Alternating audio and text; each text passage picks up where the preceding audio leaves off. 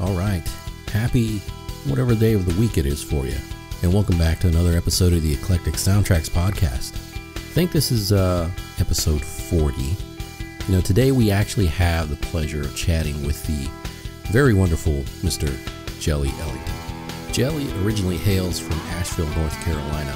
He took an early interest in music after being exposed to it in Los Angeles, and he began playing classical guitar at the age of 7 and eventually gravitated toward electric guitar. We talk about a lot of things in this podcast. We talk about the recent snowpocalypse, the effects of the pandemic on venues, a little bit of backstory on Jelly's gorgeous meaty Les Paul. That's a guitar, not anything else, just in case you're wondering. We also talk about Netflix shows, stand-up comics, a whole bunch of other things as usual. We also talk about some of Jelly's ongoing projects. As always, we'd like to thank our friends at Godin Guitars, Tragan Guitars, Ernie Ball Strings, and 5 Iron Woodworks. Be sure and check us out on social media, the Instagrams, the YouTubes, the Facebooks. We're also available on Spotify, whatever Google, Apple, all those other folks use for podcasts. We're there too, so make sure and give us a like, subscribe, favorite, whatever they let you do there. All right, on with the show. Oh, we're on. Yeah. Now, I think it's number 40. I could be wrong. Yeah, I think so. Maybe. We are here with Jelly Ellington, Austin-based guitar player. And Jelly, like, I've seen you before. We've chatted, you know, in passing, but I don't really know a whole lot about you. We haven't really chatted extensively. So it's be awesome to chat and get to know a little bit more about you, man. Are you from Texas originally? Where are you from? Well, just want to say thanks for having me, man. Absolutely, dude. Thanks for doing it. Yeah. I'm originally from Asheville, North Carolina. Oh, okay. And it's a small mountain town over on the East Coast, and met some friends up in Boston. We formed a band and we moved down to Austin with it. And I've just been down here ever since I guess it was 2011, back when there was no traffic on I-35 all the time. So that was the beginning of the end. That's when things really started to. You were the early exodus. Yeah, man, it really was. Like, it was the Antones was off Lavaca in 5th, and go and rock out, and sit in and jam out with Vallejo, and just, it was just like a magical time, just like it was it's definitely different now, and it's still cool, but it was definitely just a different vibe. So I loved it. Yeah, man, 2011. Well, I think I actually did play through that year, and then 2012, mid that year, I kind of my band disintegrated. And for a little while, and I kind of had a hiatus of not playing for a few years, and then I've been kind of like full-fledged back in for 4 or 5 years until 2020 that ruined everything. But like, dude, I've been to Asheville a couple of times, man. I love that place. That's a really cool place. Beautiful. It's really beautiful up there. It is, dude. It was like it was one of those things, like, you don't really realize how beautiful it is growing up, and then you realize as you're older, parents are always telling you one day you'll understand. And I definitely do now. I mean, the best time to go is fall, when the leaves are changing on the Blue Ridge Parkway. And I have a song that called Son of the Sea. It's just kind of, it's a way that I see Asheville, from a top, the mountains kind of look like the ocean a little bit. So, yeah. That's the thing when I went there. It's a lot of mountains and stuff out there. And one time, I think it was in Nashville, it was in that area.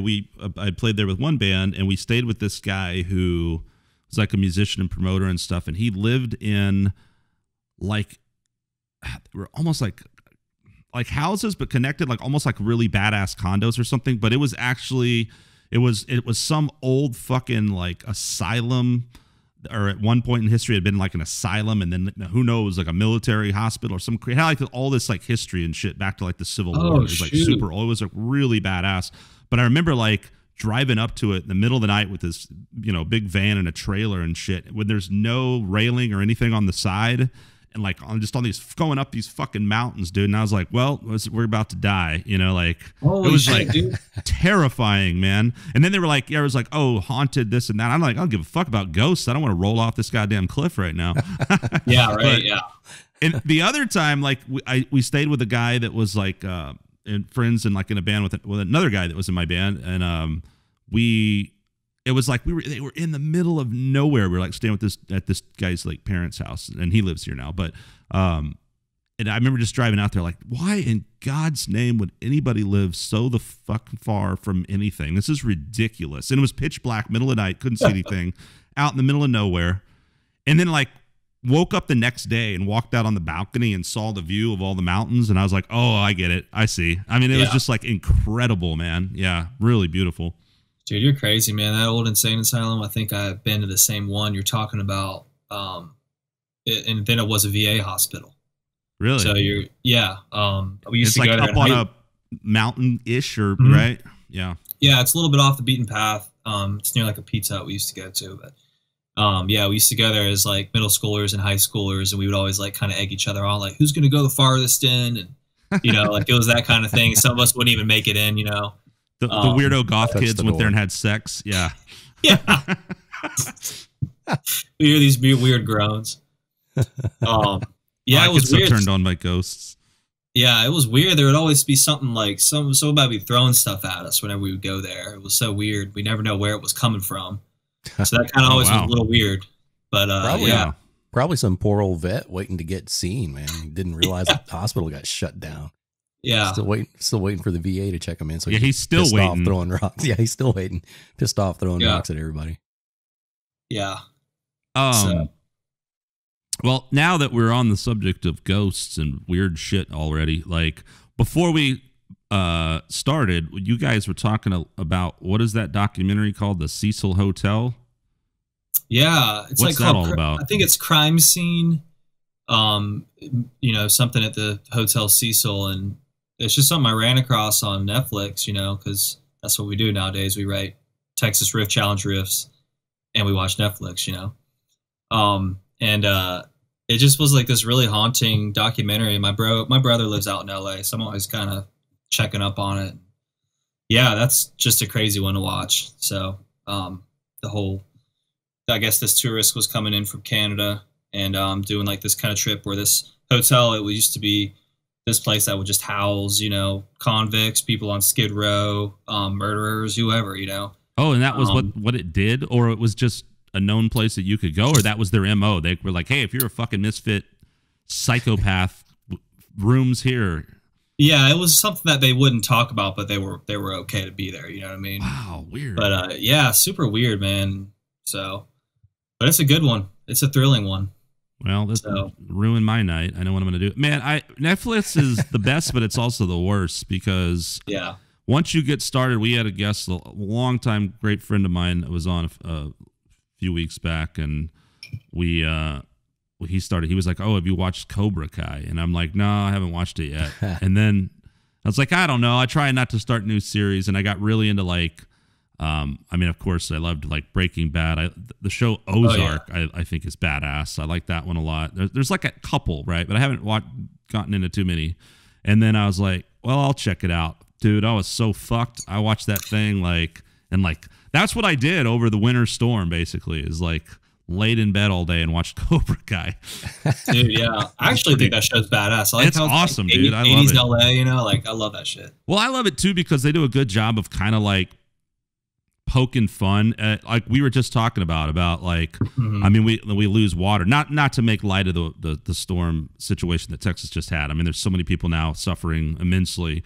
No power, no water is uncomfortable and horrible for so many people, even at best, even for the lucky ones of us that didn't have pipes burst and didn't lose power or something. It was still sucked to not have running water, but it's also like, man, now I'm like sitting there going like, we just don't realize. And Vic was like, oh yeah, we used to drink out of a garden hose. That's how we all rolled when we were kids, right? And now it's like you got to have your certain filtered water, and we're all very much like that. And it was funny watching the Cobra Kai thing, the way they kind of poke fun at the PC shit of nowadays, and that one dude's totally clueless, and every kid's like a pussy and a nerd. It's just really funny. Yeah, there's definitely some undertones of that for sure. So, yeah, my wife gives our dog water out of our filtered water now. That's just the way it is. Oh man, I dated the way it is nowadays. Yeah, I dated this chick in LA who ate, and her dog ate better than me, dude. Like, she'd like make a fucking steak, and the dog would get like the prime shit. You get the choice select. Yeah, right. I'd get like the fucking leg. You know, it's like you make a fucking Thanksgiving turkey. It's like you can have the wing, the dog's getting the breast. I know. Here's the gizzard. Here's a turkey liver. But I mean, you know, poor girl. She was all, you know, she was one of those true LA people that was all messed up from the get go. I don't want to rag on her, but man, don't ever go to LA and date a stripper. God, talk about dumb. Just not good. Skunk, man. Yeah, it's bad. It's bad. Anyway, that's the part in your biography that everybody's that's in your autobiography. That's the part everybody's gonna love, though. Right, exactly. Like nobody cares. You know what I mean? Nobody, like, that's the thing. It's like with you on this podcast, we're gonna have to get into the dirt under the fingernails. Nobody cares. Oh, so tell me about the Goops. Boring. People are like, whoa, that dude did heroin. Holy shit! You know, like that's our culture. That's what we want. Yeah.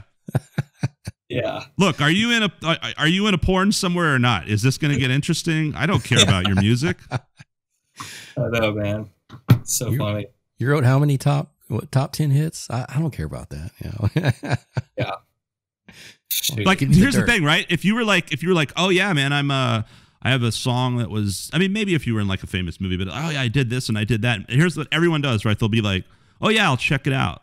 And I got to say, doing this podcast is super cool because it actually forces me to like do that. And I mean, I say forces me, but because you do that all the time, you have good intentions, but you're like, oh yeah, dude, I'll check it out. Cool. And we're all promoting our stuff, but so is like 1,000 other people, right? So you kind of know, and you can't take it too personally when someone doesn't get around to your song or whatever. But on this, it's like Vic and I have this conversation a lot about like, we'll go listen to something. It like a lot of people I know or whatever. And I'm like, oh yeah, send us a track, and then I'll go do a little research, listen to tunes, and like, dude, like every time we're just like floored, like holy fucking shit, like everyone like is so good, and like there's like I hear songs like every day that are like Grammy worthy, totally badass, amazing songs, and it's just like your next door neighbor living in Austin, Texas, playing the same shows, you know, and that's just, I mean, Austin is an exceptional city, but I think that's in every city. I mean, there's just millions of phenomenal artists out there that just don't, you know, it's just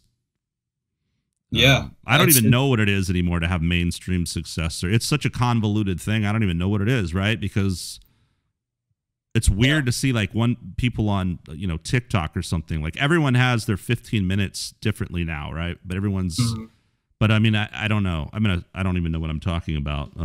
Anyway, when did you start playing guitar? Oh no, but to come off that though, like for instance, this morning, you know, I was listening to KTX, and on my way to where I was going, it was this band Nane. They had this song always on my mind.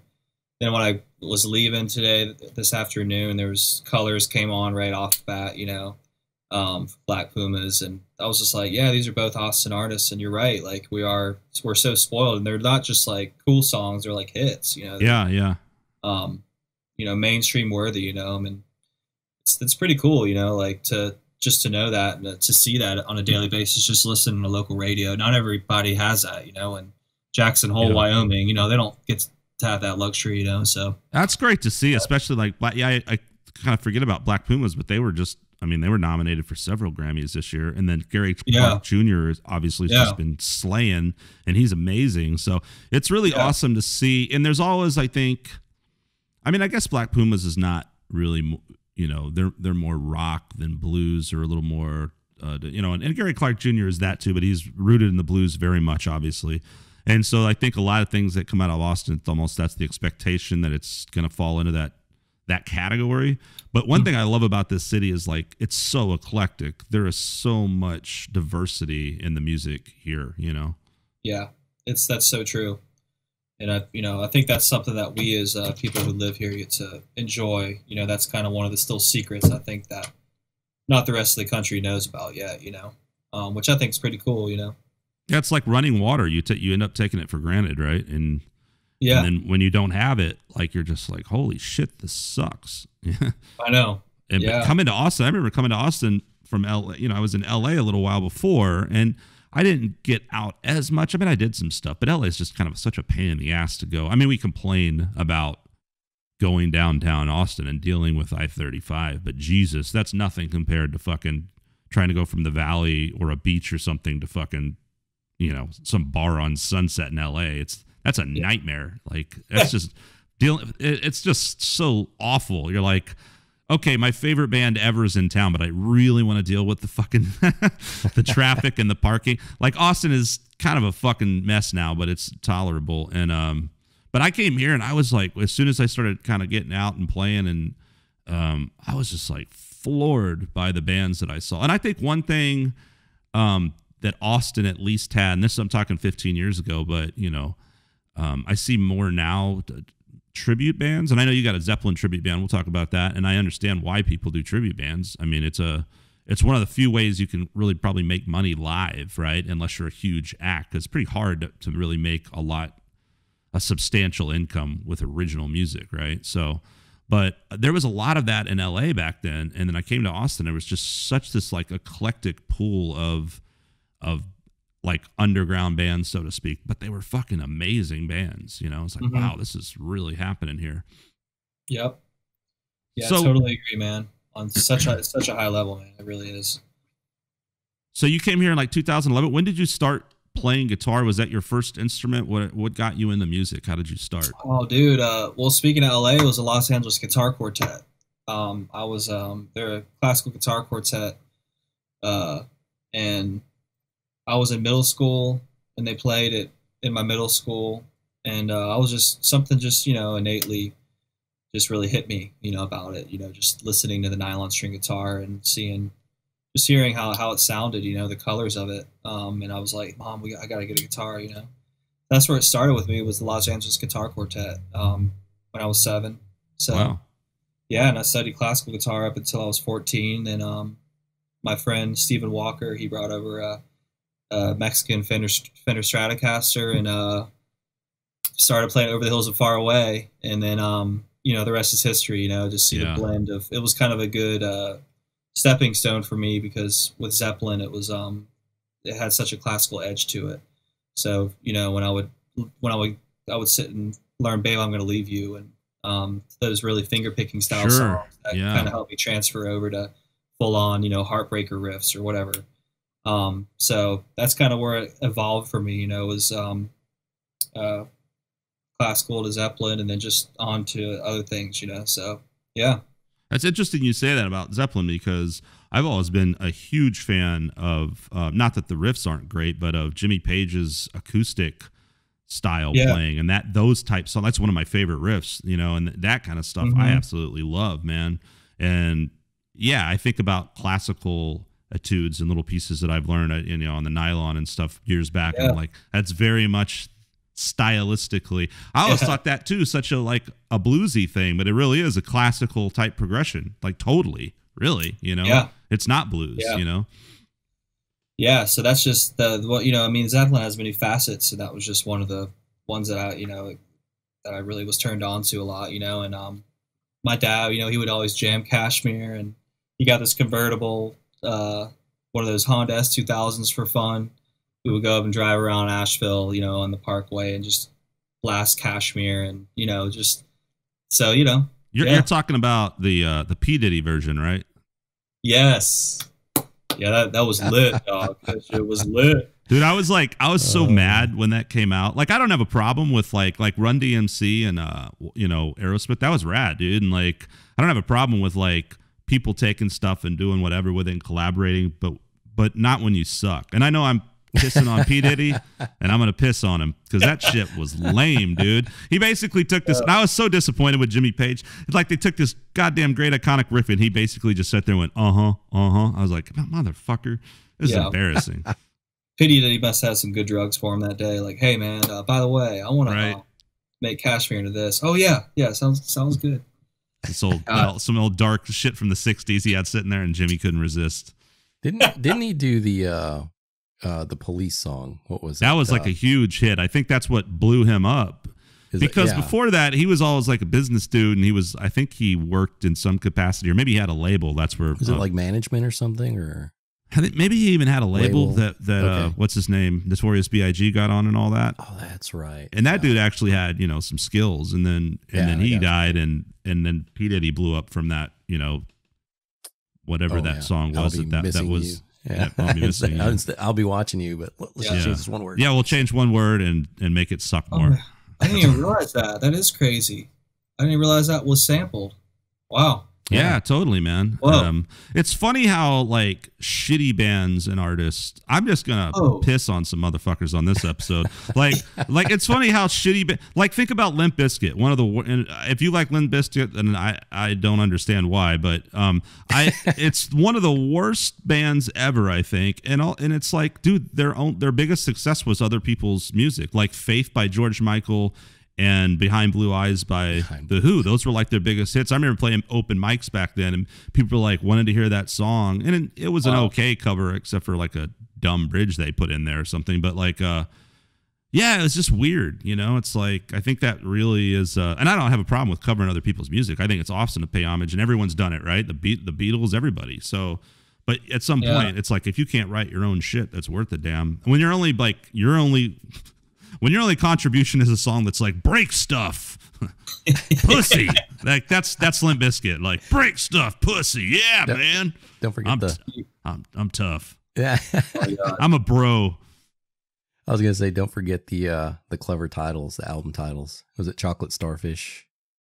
Oh, that band sucked so bad. I remember this kid one time was just like, dude, you got to hear this band, Limp Bizkit. I was sitting in his truck and he played a song and I was just like, ugh, get me out of here, dude. And I'm not one of those guys that only likes stuff from the 90s and like doesn't like, I love, like, there's all kinds of like pop music that's been coming out over the last several years that I think is great in all kinds of bands. I'm not one of those, I hate everything that's not from my high school days or something, but I guess Limp Bizkit was like right on the tail of that or something, but yep. I feel like that band, to me, in my mind, they're like the poster child for like the destroying like everything good about what mainstream rock was. Like they fucking buried it in like one foul swoop, man.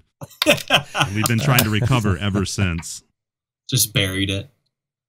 So other than Limp Bizkit, what are your big influences? Like, what are bands that you... That'd suck if someone like pops into this podcast right now. And they're like, oh, God, Jelly. That's exactly how things happen, too, right? Misinformation. And then someone would hear that one soundbite and be like, God. Oh, that dude Jelly loves Limp Bizkit. Yeah. It's like his favorite band. I heard him say it on a podcast. All completely inaccurate. Oh, my God, yeah. Hawthorne Heights, Limp Bizkit. Oh, my God. So... I love Hawthorne Heights, dude. I don't know if that's a joke or real because I don't even know what that is. I'm gonna Google it. It's just a band name that it was a band that used to exist in I think the 90s or early 2000s, and I think they were like just a pop punk band. So they look like a bunch of sissies for sure. See, here's the thing, since I've been watching Cobra Kai, like now that's how I want to talk. Like I want to be like, look at those fucking nerds. Yeah, pussies, nerds, man. Dude, I was listening to some old, and I don't know if he's still like that, and maybe that's why he built. I don't know. I mean, what the deal is with Joe Rogan, but like I was listening to like some of his super early podcasts just out of curiosity, and I think he's got some great comedy from back in the day and stuff. I didn't know that. A lot of people didn't know that, I guess, in the beginning because he's known for the Fear Factor and then UFC and shit, but like. Dude, that guy would just say anything. It was like I was almost like early podcasting, like Howard Stern. It felt like it was the same kind of thing. You had this guy that was just like would say whatever, and he'd go off on these like really kind of intellectual rants. But at the same time, he'd just be like just saying like, faggot and shit that you can't say, right? Like even like saying that, I'm like, oh God, I shouldn't have said that. Oh no. But that dude just says it like in like every other word. They're like, that's gay. And like, that's how like we grew up. Yeah. Like it wasn't like saying that was like you were being directly offensive to somebody, right? It was just like saying that's stupid. I mean, it's just a different way of using that word slang wise. But I was like, wow, that's so it's so weird. Like, I mean, that was 10 years ago. And even in the last 10 years, I'm like, that is, unacceptable behavior, Joe Rogan. Yeah. I don't know.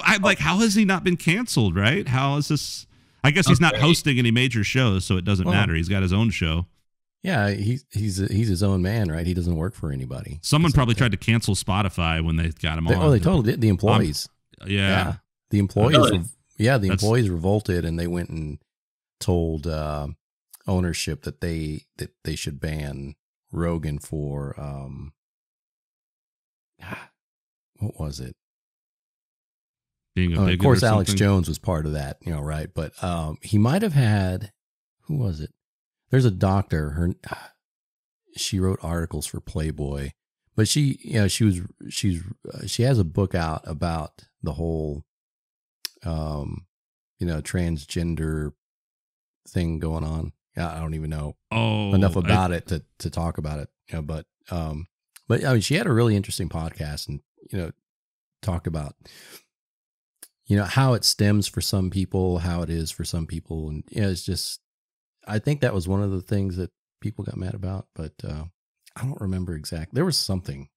People can't remember what they get mad about anymore. I know. There's some people that are just like, I have to be, what can I be mad at today? Because I need to be mad at somebody. I need to cancel somebody. If I don't fucking cancel somebody by noon, I'm going to lose my shit. Yeah. I don't unfollow someone by noon. It's over. Are you much into like podcasts and talk radio or any kind of that stuff? Or are you, as you kind of stay with the music? Man, I roll with the music mostly, but I love doing this kind of stuff though. I love just kind of hanging out and talking and, just kind of free form, where it's not so many boundaries to it. Doing like radio segments and stuff, it's, so quick and you got to just think so fast and everything. So it's nice just to kind of have a normal human conversation about weird Netflix shows and right. Stuff. Yeah. Like on radio, it's like, okay, I got like 2 minutes to plug my shit. What do I, don't forget this. Don't forget that. Yeah. Yeah. But, I mean, I definitely check out the Joe Rogan podcast every now and then. So like, the Elon Musk one. And I just think it's interesting all that's going on in Austin with just everything that's going on with Tesla and him being here. And I just think there's so many great things happening here. So it's pretty cool. It's pretty exciting to be. I mean, a lot of people, of course, are not going to, no one wants to see their city overrun by, as Charlie Hodge used to say, the Johnny Dallas coming in and putting up the condos everywhere. Did you ever listen to that guy, Charlie Hodge, on KLBJ? I love Charlie Hodge, man. He was great. Oh, yeah. And then he started a podcast and I never listened to it. So if no one listens to Charlie Pod's podcast, no one's listening to our ass, but oh well. But we're not even famous. I saw him singing karaoke at Oh yeah, he used to do that. It was fucking common interest. Common interest. Yeah. Dude, he was drunk off his ass. Like almost like falling down, barely standing, drunk, just getting up there and just singing wailing karaoke. It was great. His sidekick, Matt Sadler, I think is his name. I used to see him at like Cap City once in a while. Doing stand-up and stuff. Man, Cap City was great, dude. I did like some open mic stand-up a couple of times. I have so much respect for comedians. That's that was you got to have fucking balls, man, to do that shit. And, dude, seriously. But it's so fascinating. It did close down. And one awesome thing about Rogan coming here is, man, he's going to open up a comedy club. Just going back and listening to those podcasts of his from 10 years ago, and he's talking about how much he loved Austin. He was always talking about how much he loved Texas and Austin. And the whole reason I found out about him, because I remember seeing him on TV years ago, and then Fear Factor, and I was just like, this guy's a fucking douchebag. And then I saw his comedy, and I was like, holy shit, this dude's like really intelligent. And I saw it was at like Velveeta Room or something. It was him and Doug. I saw segments from him and Doug Stanhope, and of course Bill Hicks always used to come here, and they're all kind of in that same league of I don't know what you would call it, but it's definitely not good old boy, blue collar comedy. It's that and a little more exquisite, intense and a little more a lot of social commentary, but mixed in with really foul shit, almost like the way South Park does things. I think. Nice. And I love those guys. They're like heroes of mine. Just as much as any musician and stuff. I have so much respect and admiration for those guys and what they do, and it's a hard job. I mean, I think it's. No, of course those guys are on like, all boozed up and on coke and shit, man. That's fucking hard shit to do.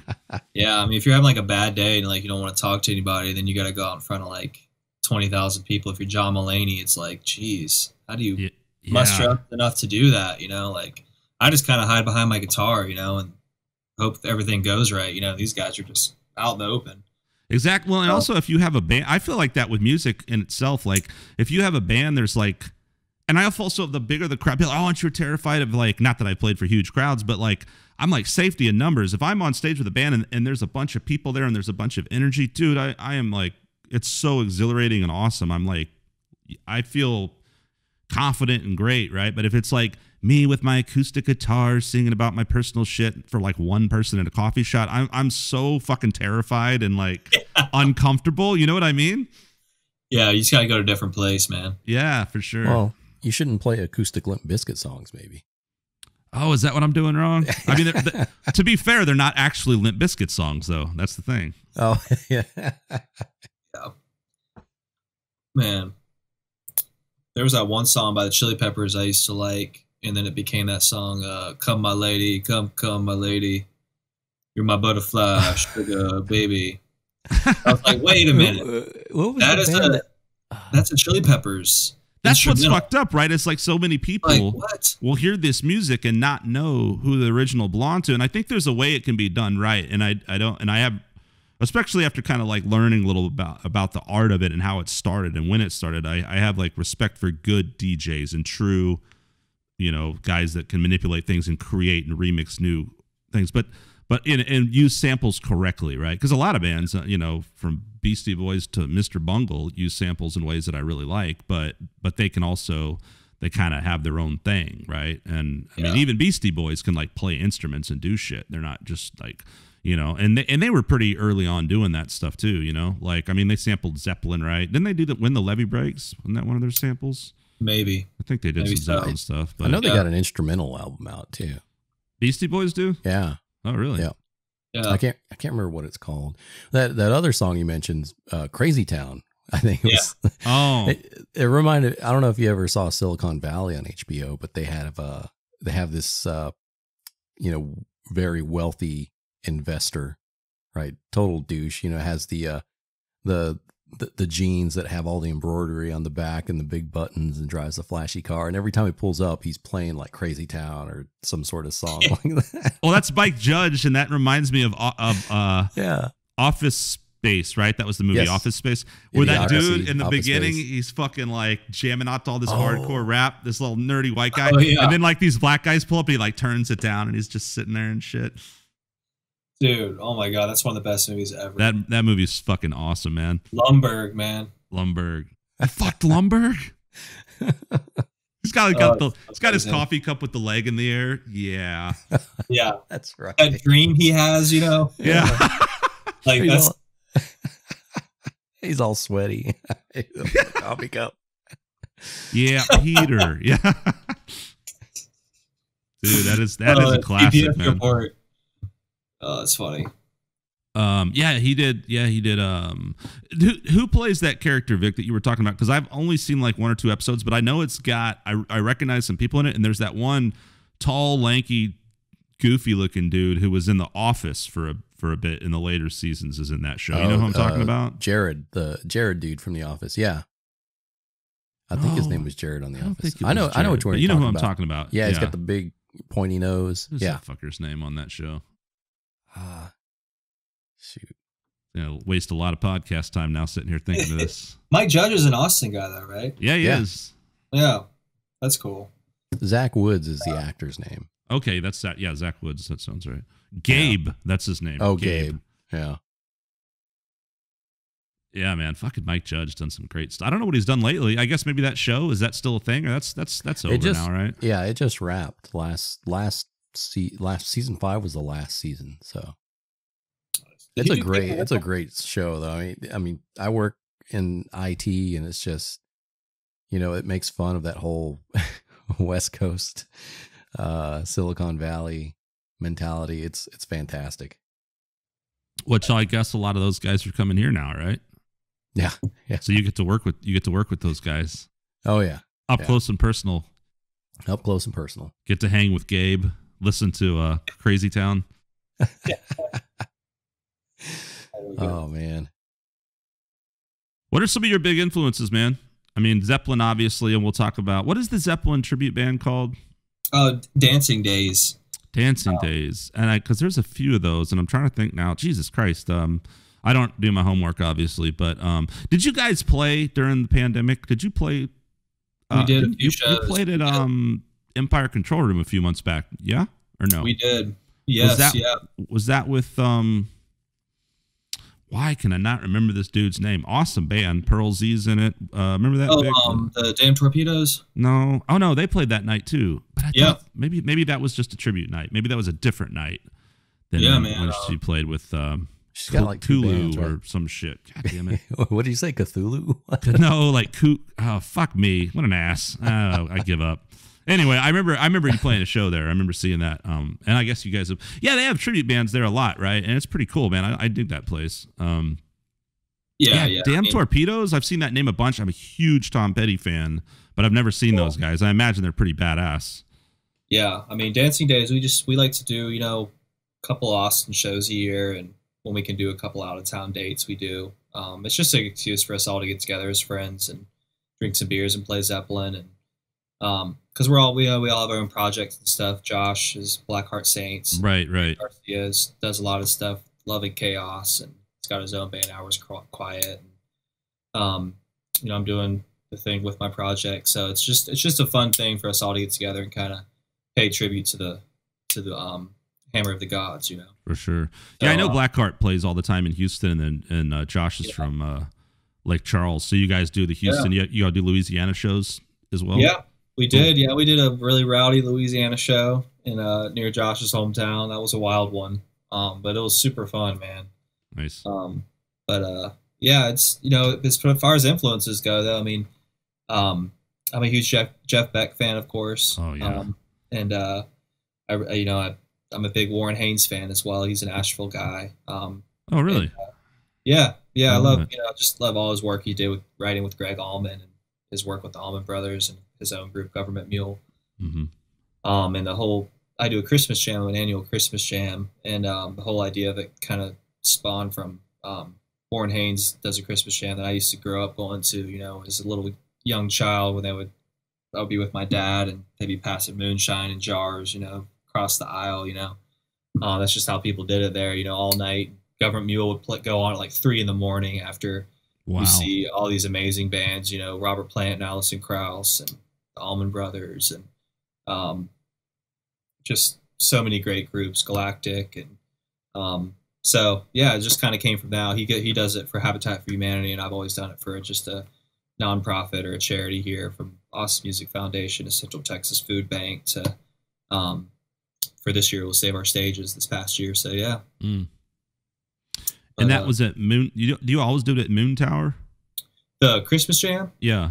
We've done it at 121 for the past 7 years, and then the 8th one was at Empire Garage. For some reason, I thought that was at Moon Tower last year. I don't know why. Yeah, I know you played 121 a lot, and I was glad to see that at least that place is coming back, I guess. I don't know if it's reopened or not, because I guess it went under due to the pandemic, and then Greg, I guess they sold it, right? Yeah. Greg, I think like the day after that they didn't get the grant that they should have gotten. He was like, yeah, man, it sucks, dude. That's a great place, man. Did you play the old one when they used to be downtown before they relocated? Yeah. So we had our first gig in Austin in this band I was in called Treetop Sailors at 121 Bar on 5th. I remember that name, yeah. Yeah, man. And we did a residency there with this great blues guitarist from Australia named Carl Morgan. And we just had such a good time. Like, it was such a good hang, that was the magical days of Austin, that had this cool rooftop, bar that you could hang out at before and after the show, and you could just hang with people. There was always a great band playing, I'll go and see Tahebe Jeebies go and play, great funk band, and pretty much any night, you go see Alan Haynes rip up the blues, or it was one of those places, that just a really a great hidden gem for locals. Yeah, and then after the move, it's seemingly still pretty fucking hip, right? I mean, I see a lot of people I know and names playing there all the time, and I love it.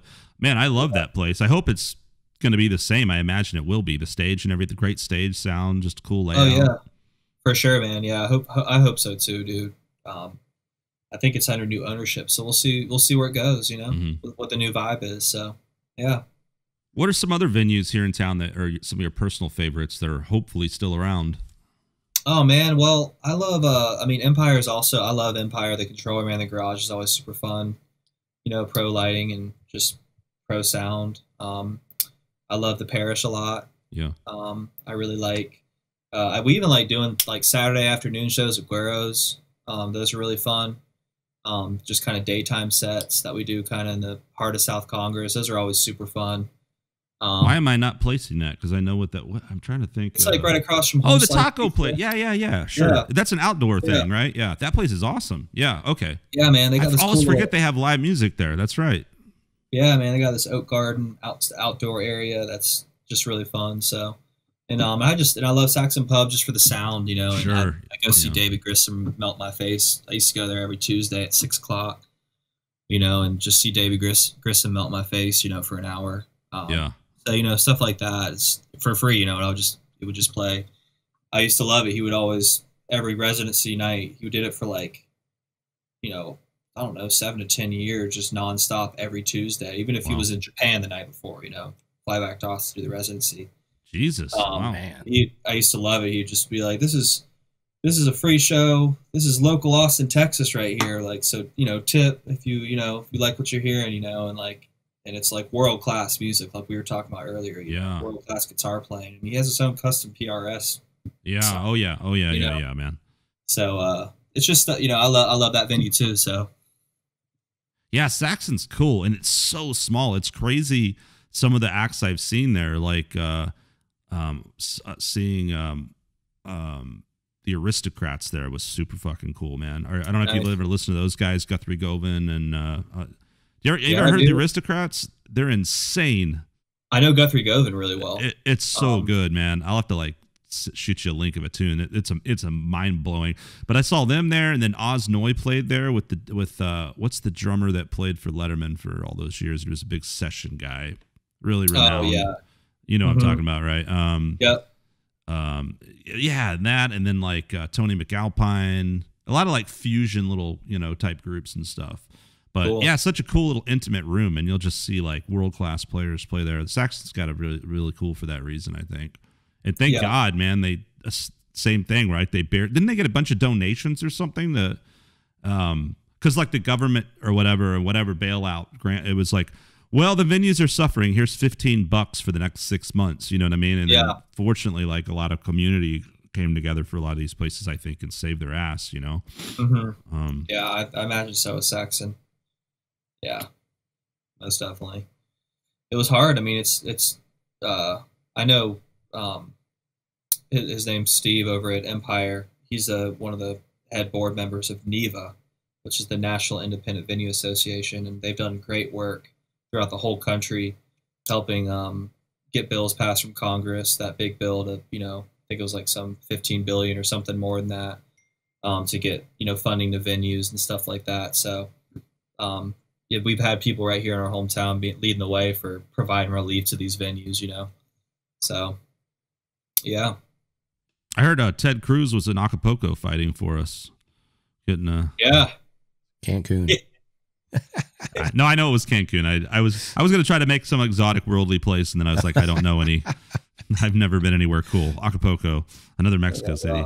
He was harvesting sunbeams and bringing them back to Texas. Yeah, I like that.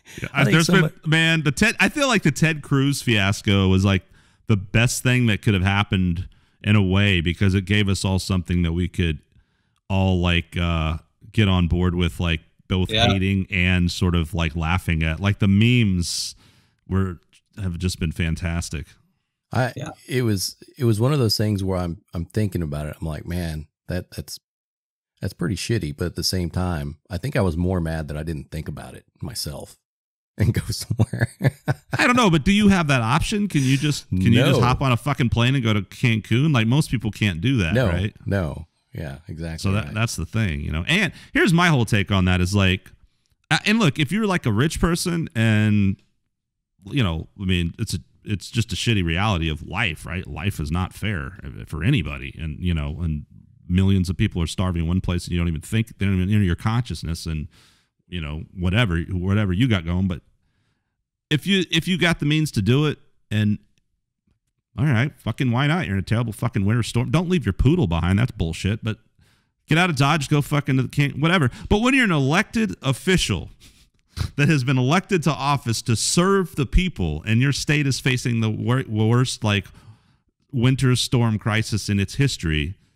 That's just like, dude, you got to like at least have the wherewithal to be like, this probably isn't a good idea, even if I really want to go do it and I don't want to help people right now. Like, it's just bad politics. And so to me, I'm like, when I look at that, I'm like, man, that's like, can you really trust a leader that has that little foresight in terms of like how he handles himself in that crisis? And then there's the damage control pictures afterwards, but that's too little too late. I'm like, fuck this guy. Let's get JJ Watt in the Senate, man. That guy actually gives a shit about fucking Texans, man. Every time shit hits the fan, JJ Watt does badass shit. Like, that's the kind of guy that needs to be fucking running shit, you know, in the future. Yeah, I think people place too much, you know, put their politicians on pedestals when they shouldn't, right? I mean, he basically pulled a Gavin Newsom, right? When Gavin Newsom was eating at that restaurant, like, was it French something? You know, no masks, you know, just. Oh, yeah. California lockdown. Yeah. And I'm not trying to like totally shit all over the GOP, but I mean, Ted Cruz is kind of a tool. I mean, but like the whole thing with like that, I always find it's funny when you see those guys and he comes back wearing a fucking Texas mask. It's just like double whammies, because it's like, first of all, you were one of these fucks that probably didn't even want to wear a mask. I'm just going to assume.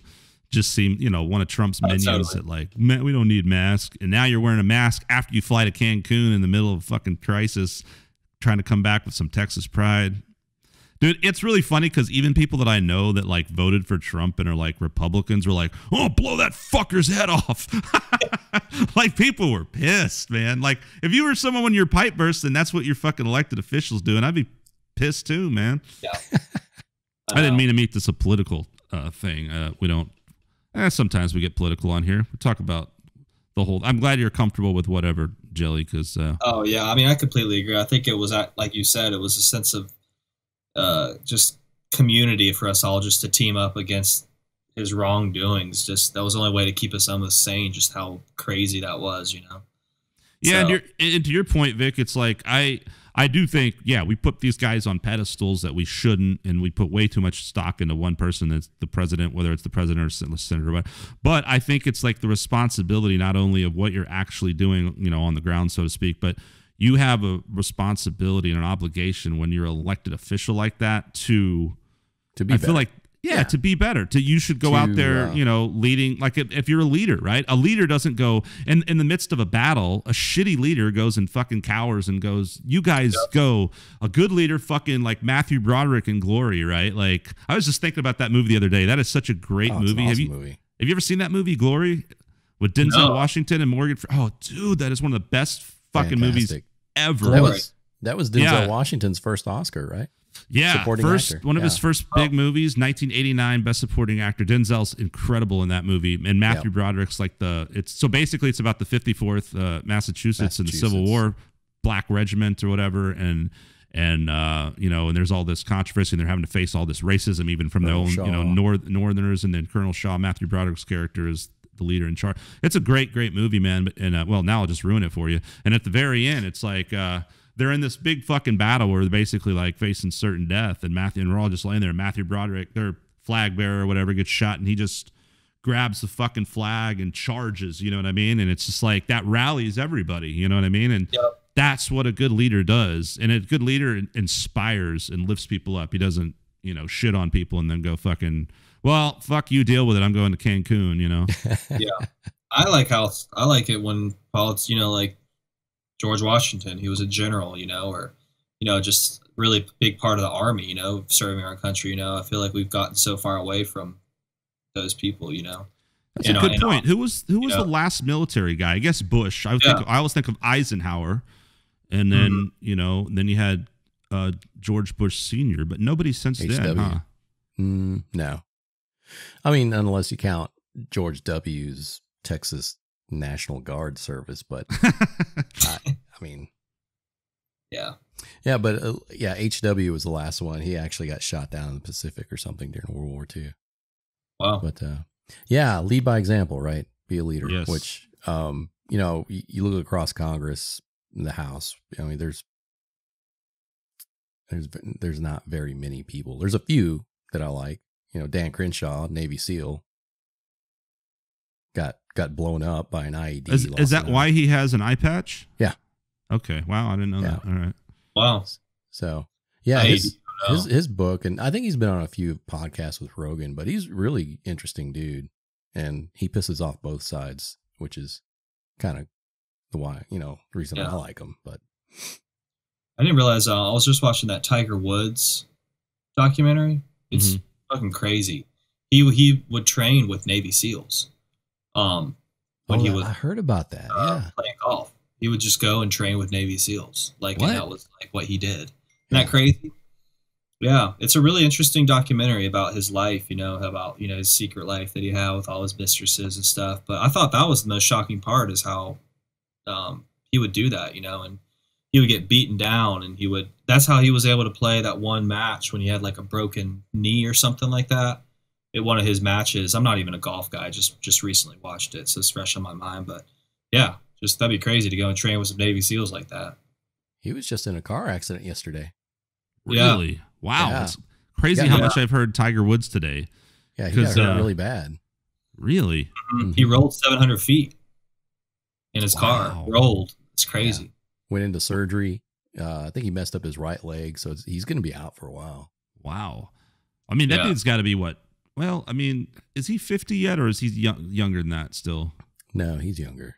He's probably, I don't really think he's 40. He may be 40. Wow, maybe you're right, because I guess he started playing in major PGA tours when he was, I guess, a teen even, huh? Or early. I don't know if there's an age limit on that. Yeah, he's 45 now. 45. Okay. Yep. Yeah. And he used to he was deep into pills and stuff like that, basically doing heroin, basically, but in a pill form, Oxycontin and stuff. Rush so it kind of makes style. Everybody's kind of I think wondering with this wreck, hey, did he relapse, or what I mean? What caused this? I hope not, Man, that shit's brutal. And it's so funny because just since same thing, with you and Tiger Woods, I was listening to a Rogan thing today, so it's fresh in my brain, and that was in the news, I guess, very front headlines. Whenever they started their podcast, they were talking a bunch about him and all the mistresses and fucking around. Did he ever get divorced, or what how'd that shit go down? Mm-hmm. Yeah. But yeah, I mean, definitely a resilient dude and a champion. But he always bothered me, and I realized that it makes my grandma seem racist, because she was from an older generation that literally where she grew up in Arkansas, they would just. She was like, they use the N-word, but it wasn't derogatory, because that's just the lingo that they use. And they were like, oh, we're going to go play with the next door blah boy. You know what I mean? But not even that way. Mm-hmm. But she did not like Tiger Woods, but it wasn't because he was black. It's just because once Tiger Woods started, and she loved golf and she loved a lot of sports, but once Tiger Woods started playing, that's all they talked about all the time was Tiger Woods. And I think it drove her nuts. And the thing I didn't like about him is he always looked like he was about to cry. And that just bothered me. I don't know why. Doesn't he always look like he's about to cry? I think because his mother's Asian. And so it's not an Asian thing. I'm not trying to be double racist sounding. I just think he looked like he was about to cry. I don't know why. It's just I don't know why. Some people their face just annoys you, and so. Oh, I know those faces. Yeah. I'm sure that's my face to somebody out there. They see me and it ruins their day, and they just want to punch this fucking dumb hat off my head. Fucking skunk. Jeez. Bastard. Talking shit about Tiger Woods. Favorite golfer ever. He's the GOAT, though. Yeah, he considered. Oh, he's the GOAT. Yeah. Yeah, he called himself Coblin Asian. Coblin Asian, Caucasian, Black, Indian, Asian. Oh wow. That's how he would consider himself. So he would get mad when people would call him African American or white or. Remember the Chappelle show when they had a draft, a race draft, yeah, and everyone was trying to get Tiger Woods because they were he was all a little bit of everybody, and everyone's trying to get Tiger Woods. Oh man, old Tiger. Jeez, yeah. I think there was an old interview when his dad was still alive, and they were on Oprah, and Oprah was just asking him well, which race do you are more align with? Is it the black community? Is it the Asian community? And then she turned to his dad and she goes, what, how did you raise your son? And he goes, what race did you, basically asking his dad, which race did you, basically raise your son in? Favor. Yeah. Favor. Right. And he looks at her and he goes, the human race. That's awesome. That's a great response. Yeah. Oh, fantastic. Just check. I hate that kind of shit, man. Like, and here's the thing. It's like, I think it's great to have cultural pride and celebrate where you came from, whether it's African ancestry or Irish or whatever the case may be, but within reason, right? You don't want to go have that be to where you're somehow, only aligned with that one thing, or where you that's kind of it is kind of a dumb loaded question. Cause then it's like, what I'm supposed to say that like, I celebrate being one part of me more than another part. Like that's silly. Right. Yeah, totally. What are you, Jelly? African-American? And I hope my soul is, man, to bring out the soul in my guitar. You gotta have some of that shit to be a blues guitar player, dude. Like, I got lucky, man. I feel like I got some in my blood, man. Cause I at least got a little bit of groove to me, Heck yeah, man. Yeah, dude, that's where the groove comes from, dude. So I didn't get the dick size, but oh well. You can't have it all. Like, fuck it, What? So what is your what? That's what Vic got. Vic got the big dick. Like that's why he has that cool podcast for hello, Vic Ramos here. It just sounds all badass. I'm like, hi everybody, I'm from Ireland. Shoot. Man. Certain races must be so pissed off. Another Joe Rogan thing. They were talking about some statistic of India and like how a regular condom didn't fit like a certain percentage of the pop, like 3% or a third of the population, like a condom would fall off their dick. And I'm like, man, dude, that is fucking awful. And then like you get people like with stereotypes like Asians or I don't know who, Irish or Jews. I don't know who has the stereotypes, but we could universally say like most of the time, like the joke about black guys is they have big dicks. That's a great stereotype, right? Like, so I can't say I just came, dude. I'm sorry. I listened to that Joe Rogan stuff today, and I just came in here loaded, just ready to be inappropriate. Like, ready to talk about dicks. That's when like Jelly thought we were going to talk about his guitar influences. I'm like, how big's your dick, man? But didn't they do? Jimi Hendrix got his like plastered, right? Or that one artist, she like plastered everybody's dicks, like Jim Morrison's. Oh, really? I remember that? Yeah. Jimi Hendrix, like, yeah, they like. Jim Morrison. Yep. Yeah. I know. I don't remember that artist. It's a chick, right? Yeah. Okay. Yeah. Up in New York or something, I think. That's a pretty clever way to fuck rock stars, right? That's pretty. She was pretty brilliant. I gotta say. Oh, I'm gonna mold your dick. Oh, whoa! Look at things are getting heated up. Wow, what do you know? Here, let me just yeah, prepare you for your. I love that scene in The Doors. I love that movie. With Val Kilmer and everything. There's a scene in The Doors where they're on a plane and Michael Madsen, I think is his name, plays some character that's like a buddy of his, and he's like a porn star of the day. And there's this or something, and there's this part where he meets. Maybe he meets Jim Morrison, and Jim Morrison's just like, "Oh yeah, nice to meet you. You got a great cock." And I love the way it's just like so like nonchalant, like, "Oh, cool, nice cock, dude." Hell yeah. Oh man. Speaking of cocks, one of my favorite movies is Boogie Nights. Do you guys know that movie? Yeah, dude. My movie's awesome. So good. My lady showed me that one the other night. She's like, "You haven't seen Boogie Nights?" I was like, "No," and it was all I expected it to be, and more. So good. I remember like the younger insecure me was like when I watched the movie, was like, "Oh, I watch a movie about some dude's dick," you know what I mean? And like. Now I'm just like, whatever, dude. Like, don't act like you're worried about seeing a dick when you've you've watched so much porn. Like, you've seen so many dicks. Acting like you don't want to see a dick. That's ridiculous. Like, but I was like, dude, that movie is so brilliant. It's just, first of all, the soundtrack's amazing. The cast, the acting. I think everything about that movie is just like, and I'm kind of like, I don't want to say I'm a movie snob, but I'm kind of critical. Like, I love a good storyline, when all the components come together, right? Like a Big Lebowski or something, and it's just like a brilliant piece of timeless art, like kind of like with music, and some albums are just perfect and flawless. And so like that kind of movie, and I feel like Boogie Nights is one of those movies where everything is just right. The cast, the script, but the comedy in that movie is just so brilliant. Like when they go form that rock band, that's some of the funniest damn shit, man.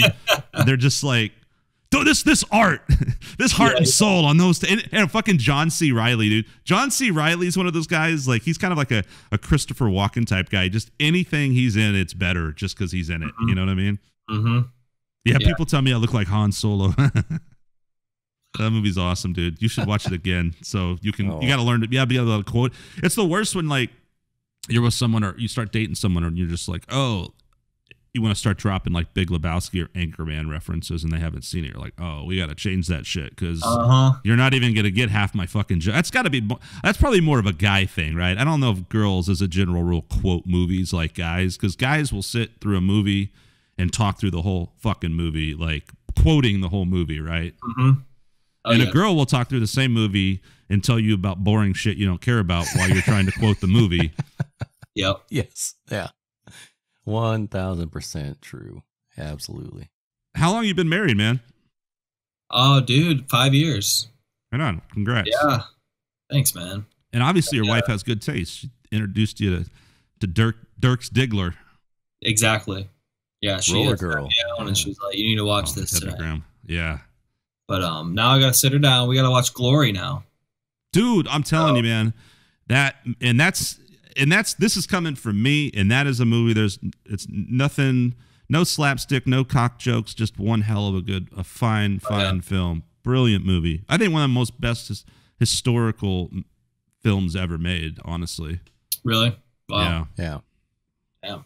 Fantastic movie. Y'all look serious about it right now, just seeing y'all's faces. So that's how good it is, dude. It's like one of those movies where you're just like, you getting for real about it. Yeah, seriously. Like if we were drunk at a bar, like I would come up to you like every 3 seconds and toast your beer like, glory, bro. Yeah. Glory, bro. Oh, I love it. Shoot. Well, that is definitely on the next to watch, because now that I'm done with the Texas Riff Challenge, I recorded my riff today. Okay. Yeah, I saw you and I both got tagged by Mark Sean from Blackheart Saints. Yeah, dude, yours was badass, by the way. Thanks, man. Yeah, and I it's funny because it's awful to say this, and like, because I love music and I can still get really inspired, but I need like jolts and things, because I'll spend a lot of time like doing the have-tos of like, oh, I need to finish this, I need to do that, I need to comp this, I got to edit that, I got to do it, blah blah, and then like but a lot of times now, if I get done with a lesson or something like that, I get inspired, and I've been doing lessons. Ulrich Ellison. I'm assuming. Oh yeah, man, he's the man. Yeah, Ulrich's amazing, man. I met him on a whim, 12 something years ago, walking down 6th Street and heard someone playing in a bar, and I was like, man, that's a great tone. That's some great licks. And I just walked in and watched the band and ended up meeting him and talking with him. And we had him on the podcast a while back, but he's over, I think, in Turkey now, but he has started a whole guitar course. And it all started with him. I don't know if you see his poster, you've kept up with anything, but he basically started with this, like a Hendrix masterclass, and it grew into this whole big thing where he's created this whole masterclass. And so I'm kind of in the test trial of students, right? And like, I was like, yeah, dude, I'd love to, to check this out. And so I've made it to most of the sessions or whatever. And then he's doing, like, I just saw you had a post today that he's releasing a Hendrix cover album and shit, man. So he's really gone down and studied Hendrix, and it's led to this whole big thing. Anyway, so a couple of times just meeting and doing that, I've gotten inspired from that. So got done with that Tuesday. It was Tuesday, and I think I had just seen that post from Mark, and I started messing around with a riff, and then the funny thing was I had this riff, then I kind of put it all together, and then I just started playing that thing that I ended up using. I was like, oh wait, this is way cooler than this shit I just made up. So I like posted that, but dude, yeah, that's awesome. I'm glad you did it. I got to go check it out, man. Did you have any particular genre or inspiration that hit you for that, or? Dude, it was weird. I didn't want to really like give away anything that I've like been working on for like recording wise, Sure. Something that I just I like to play for fun because it just feels good to play. There's those riffs that just kind of feel good to play that you just kind of noodle around on, So it was like one of those kind of things, dude. Just I pulled out the the 100-watt Marshall up here, and it just felt good to just kind of rock out of an amp for a little bit. And yeah, nice. Yeah. Nice. So, but yeah, dude, yours was freaking heavy as shit, man. It was awesome. Yeah, thanks. It was actually too heavy. It was funny because I mean that literally. I record. I have this little Black Star combo, right? And it's cool. It's just a digital thing, but I use it for a lot of stuff. It's pretty cool. And I was just like, distortion, you know. And then I just did the video on QuickTime, and then it was like just like low end. So I was like, oh god. So I actually put it in Premiere and like put a fucking shelf on it. But I was like, I'm spending way too much time on this fucking riff video. But it was fun, man.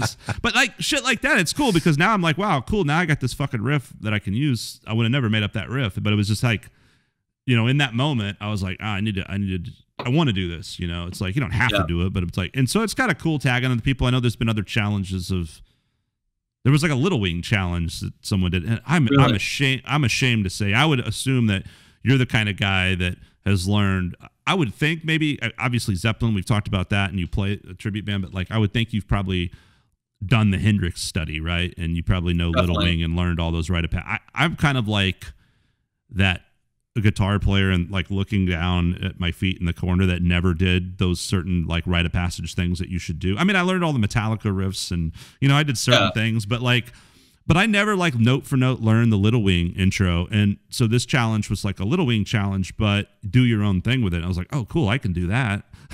Yeah. And so I kind of like bullshit through some of Hendrix stuff and then did that. But that was a lot of fun. And it was just kind of fun to take some stuff and be creative. I feel like I need that. And it's actually really good to get community inspiration from that. I'm in a songwriting group called 1159 with, Dave Madden. Yeah. Yeah. Great. Dude. You know, musician all around. I've known him for years, and so he started this group, and yeah, man. Very cool. It's cool to just be like, okay, I gotta fucking write something, you know, and it just forces you to not masturbate and to do something productive. That's the same songwriting group with Ray Prim, right? Yeah, that's how I met Ray Prim. Do you know Ray Prim? That dude's a beast. Ray Prim, baby. Jesus Christ, that motherfucker. What Ray Prim came on the podcast and it blew me away because he wanted to be a rapper. He was talking about all he wanted to be was a rapper. But I guess he just didn't feel like he had the skills. And then when he came down to Austin, he told the story in the podcast. It was hilarious about how he came to Austin because he thought it was an easy place to hook up with chicks because he saw this hot girl. He came down here for something. I don't know if he was on a tour or what it was, but I think it was for football or something. No, right? You're right, because it was before he was a musician. And so he was an athlete. Yeah. Yeah, he was an athlete. And so he was in Austin for something.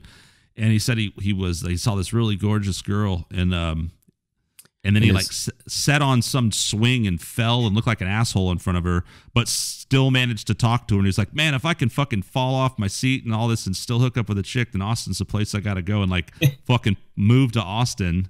And then said he just used to jump on stage and just start singing with all these different people and doing, you know, just had a natural knack as a singer, obviously. But yeah, that guy writes great songs, man. He's amazing. Yeah, dude. I've caught a couple of his Saxon shows. I love the harmonies that his friend does too. I forgot his name. It slips my mind right now. But is it Mexican Chocolate? Yeah. Yeah. Those harmonies are killer that they have. So. Yeah, dude. Yeah, so I met some really cool people through that group. I mean, that comes back to what we first started talking about. It's just like the insane amount of talent, and just like with that group, it's an investment in time. But I try to like make myself, and I've been doing that more, I think, this year in the last few months since starting the podcast and being in that songwriting group. Even though I've been in it in prior years, but I've really been trying to go like I really want to, and I feel like this, you know. I love all the bands that I love, and there's a zillion of them, and there's gonna be a new amazing pop band or whatever every day that you can hear, and that's great.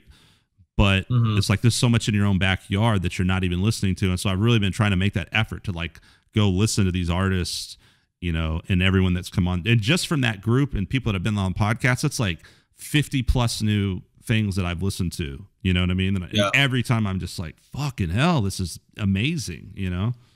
Yeah, dude. We're so spoiled, dude. So spoiled. I have a 6 CD changer in my car. Yeah. Just super high tech.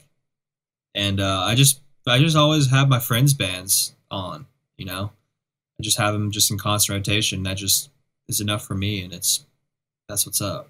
So speaking about influences, I feel like this is something I want to do more, is like really showcase things on a local level. Well, it doesn't even have to be local, but just the, you know, not why. I mean, I can go put a Metallica song on my Spotify playlist, but everybody knows Metallica. I'd rather be like, here's something you may not have heard that's totally fucking awesome. Check it out, right? What are some of your when you say your friends' bands, like what are some things like that's in your CD deck, or some of your favorites to listen to locally, other than Skunk Manhattan, of course?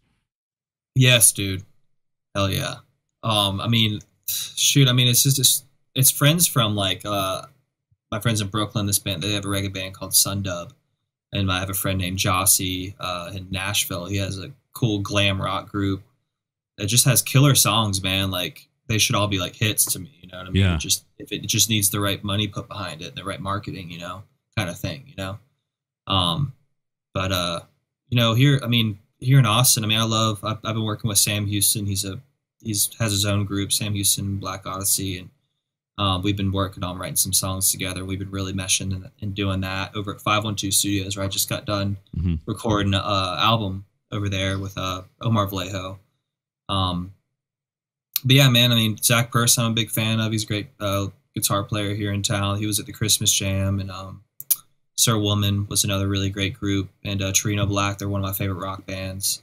So yeah, I mean, it's like just like right there, you're naming people I should know, and like I'm going like I've heard that name, but I don't know. Like I'm like I got like force myself to be like, go listen to this stuff. Like of course it's gonna be bad, and that's like it's almost like a dime a dozen, right? There's just like hundreds of like ridiculously good artists here, and it's just a matter of like who have you know. What's the small percentage that you've actually heard, right? Because there's so many. Yeah, dude.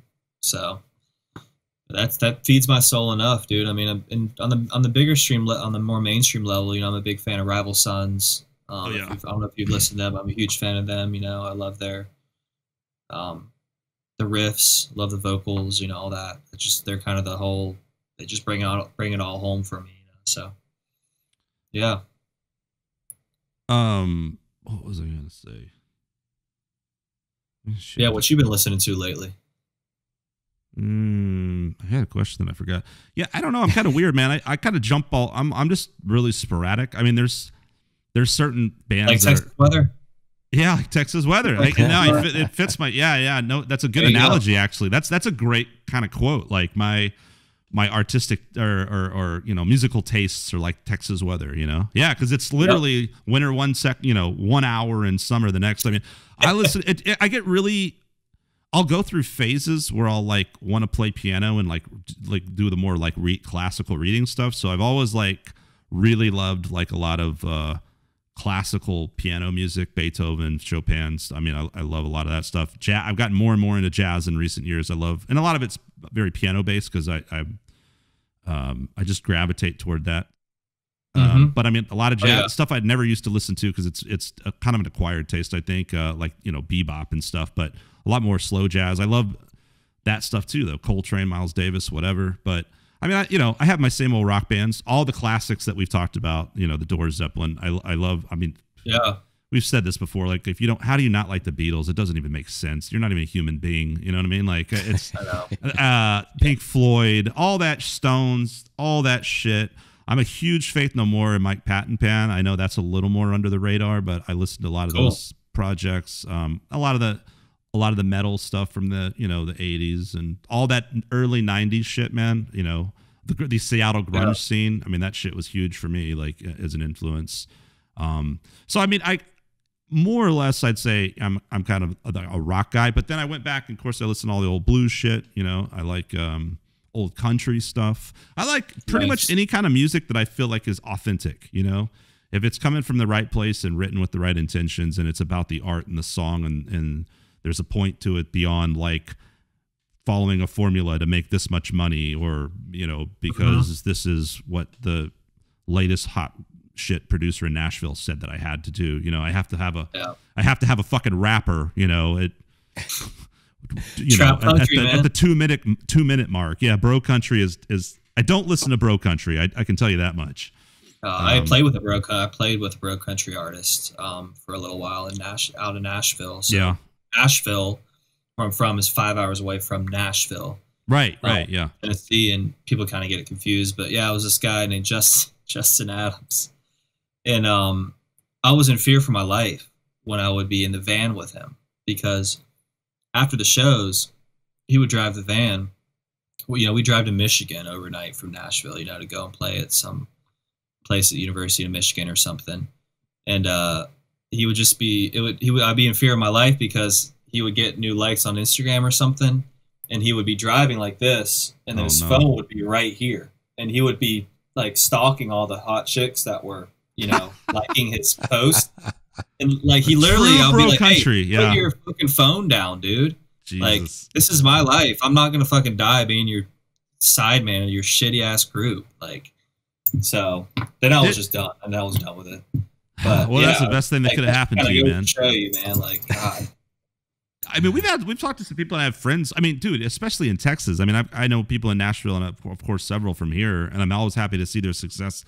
I've known so many guys, or know so many guys, as I'm sure you do, that have toured with all these big, Texas country acts and big country acts. And hey, man, it's a great paycheck. You get a fucking tour bus. You get all this great shit. I'm sure that's hard to say no to. And to be honest, like, you got to be a good player, not only as a player, but you got to have the gear, the stage presence, the look. There's a whole thing that goes with it. And so I'm not going to sit here and pretend that I could even do that job if I wanted to, because there's a lot of things that you kind of have to have. I don't think it was ever something that was in my cards that was meant for me, so I'm okay with not having done that. But it's cool to see people that got to go do that, and I think probably made a living doing it. But was that a decent paycheck, that gig?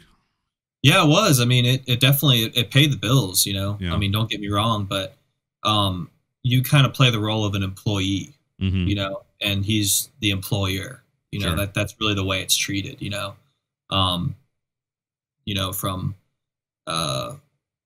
after the show, you go and sell the merch, or something, and he's signing the autographs, These guys I play with this one Texas country artist named John Wolf, and he stole my identity, like, later on with taxes, which is all kinds of screwed up. What the fuck? But yeah, he's just a I feel like I know very terrible person. I feel like I know that name.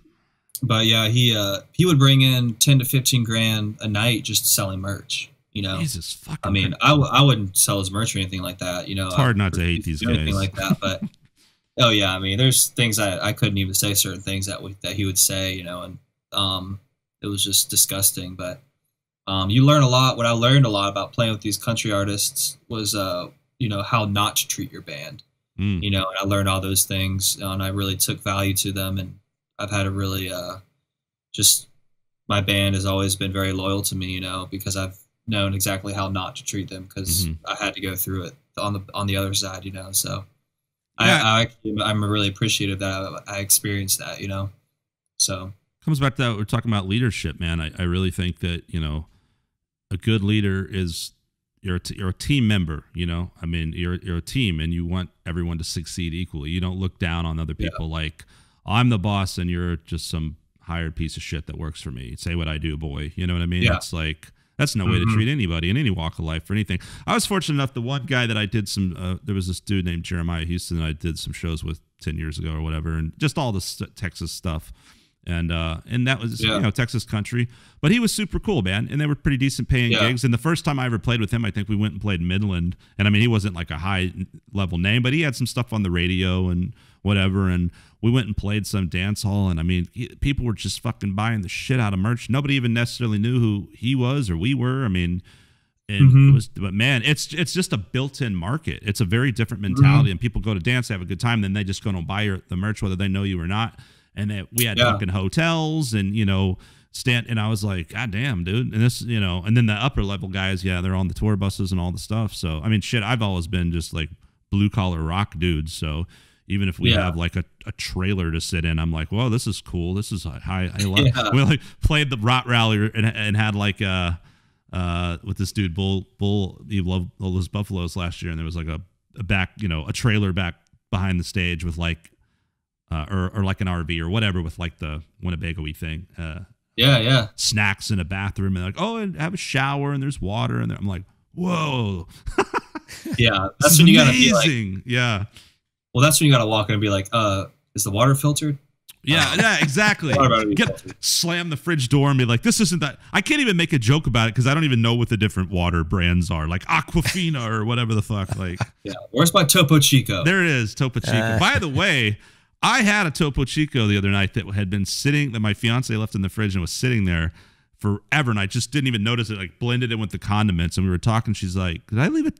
Because this was like when we had no water, and I was like, "Man, this fucking sucks." And I'm kind of blown through everything I had, and I was like, "Oh my god, there it is, a Topo Chico." It was like the most delicious, amazing drink I had ever had in my life at that moment, man. Was it the lime? Man. Was it the lime flavored one? Oh, it's so good, dude. I love that one. The green. I feel like, yeah. Oh yeah. When I go to the store next, I'm gonna buy a bunch of water that I'm just gonna keep on hand. I'm gonna buy some Topo Chicos now, just because like it was just that good. Yeah, I was on the lime craze for a while, Vic. I did that for like 2 summers. Just was Topo Chico with lime. That was it. Oh yeah. Well, when I stopped drinking, that's what I did. That's what you do at bars, you know. Yeah. That's one nice thing about those too, is I would just have Topo Chico at the bar. I love doing that with lemon though. Just straight up lemon water is good, man. Yeah. And I think lemons are supposed to be pretty good for you, right? Vic, I mean, you're the nutrition dude, like, right? Yeah. It helps. Basically, it helps. I think it's like a toxin flush or something, or cleans your liver or something like that. Yeah. Oh man, I need to get me some more lemon. Yeah, it's like first thing in the morning. I think you're supposed to drink like room temperature water with some lemon juice in there, and then that'll set you for the rest of the day. Yeah. Huh. That's like the healthy way to clean yourself. Like, coffee is like the. Although now, as a coffee drinker, it doesn't affect me anymore. But I remember when I used to get like Starbucks mocha. I'm a mocha guy. Oh yeah, dude. Look at me. I gotta have my mocha. If I don't have my mocha mix, I'm all mad. I gotta put fucking sugar in my coffee. This is bullshit. And like, yeah, dude, like that shit will fucking blow through you, man. You'll be like, one minute everything's cool, and like 10 seconds later, you are running to the fucking toilet like it's a McDonald's and you're in England. That's a joke for Vic. Like it just had some Austin unfiltered water. Seriously, dude. Every now and then on the podcast, and I do this with guys I know, so that's why I haven't been like, tell us your best shit story. But maybe you got a good one. Like, dude, we have had 3 of the all-time greatest shit stories ever on this podcast. 2 of them I'd heard before. It doesn't matter. Every time I hear them, I'm crying, laughing. And another one was great too. And those, honestly, I think I need to put together. I was thinking about this, Vic. We need to put together a little collage of like just quick little clips to advertise the podcast. Something that someone might actually click on because it's only a minute. But I think that's what we should use, like the shit stories, because that's what I would tune in for. That shit's funny as hell, man. Yeah. Dude, I'm just gonna do it, dude. Yes. Fuck. Okay, so I'm at this cafeteria.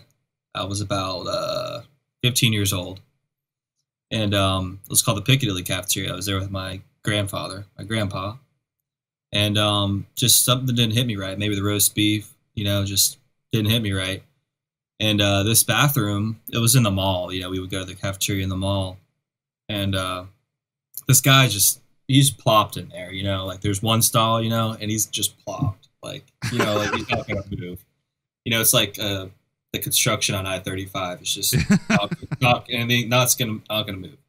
He's got a newspaper out. I'm like knocking on the door, like, "Hey, sir, I need to go to the bathroom." So, lo and behold, there was a urinal next to him. And so, like, I just, not a normal kind of shit, but just spewing shit into the urinal next to him as he's sitting there. He doesn't say anything. Okay. Wow. So luckily no one walks in, no one walks to the bathroom while this terrible event's going on. And, so finally I'm done, and I'm trying to clean up somehow, and I'm sitting there at the very end of cleaning up, and the guy the whole time is just in the stall. You don't even hear him. And I'm washing my hands, and I'm just starting to wash my hands, and this guy walks in and he's like, "What the hell happened in there?" And I'm like, "Man, I don't know who did that." Oh, I just dude. walk right out. That's awesome. he's Yeah, like, dude, if you don't get caught in the act, you never confess to some shit like that, man. Oh no. But there was a good 4 to 5 minute window that I could have been caught, but I didn't. So, but geez, dude. And then luckily I was at a mall, so I could go and get some fresh linens, for myself.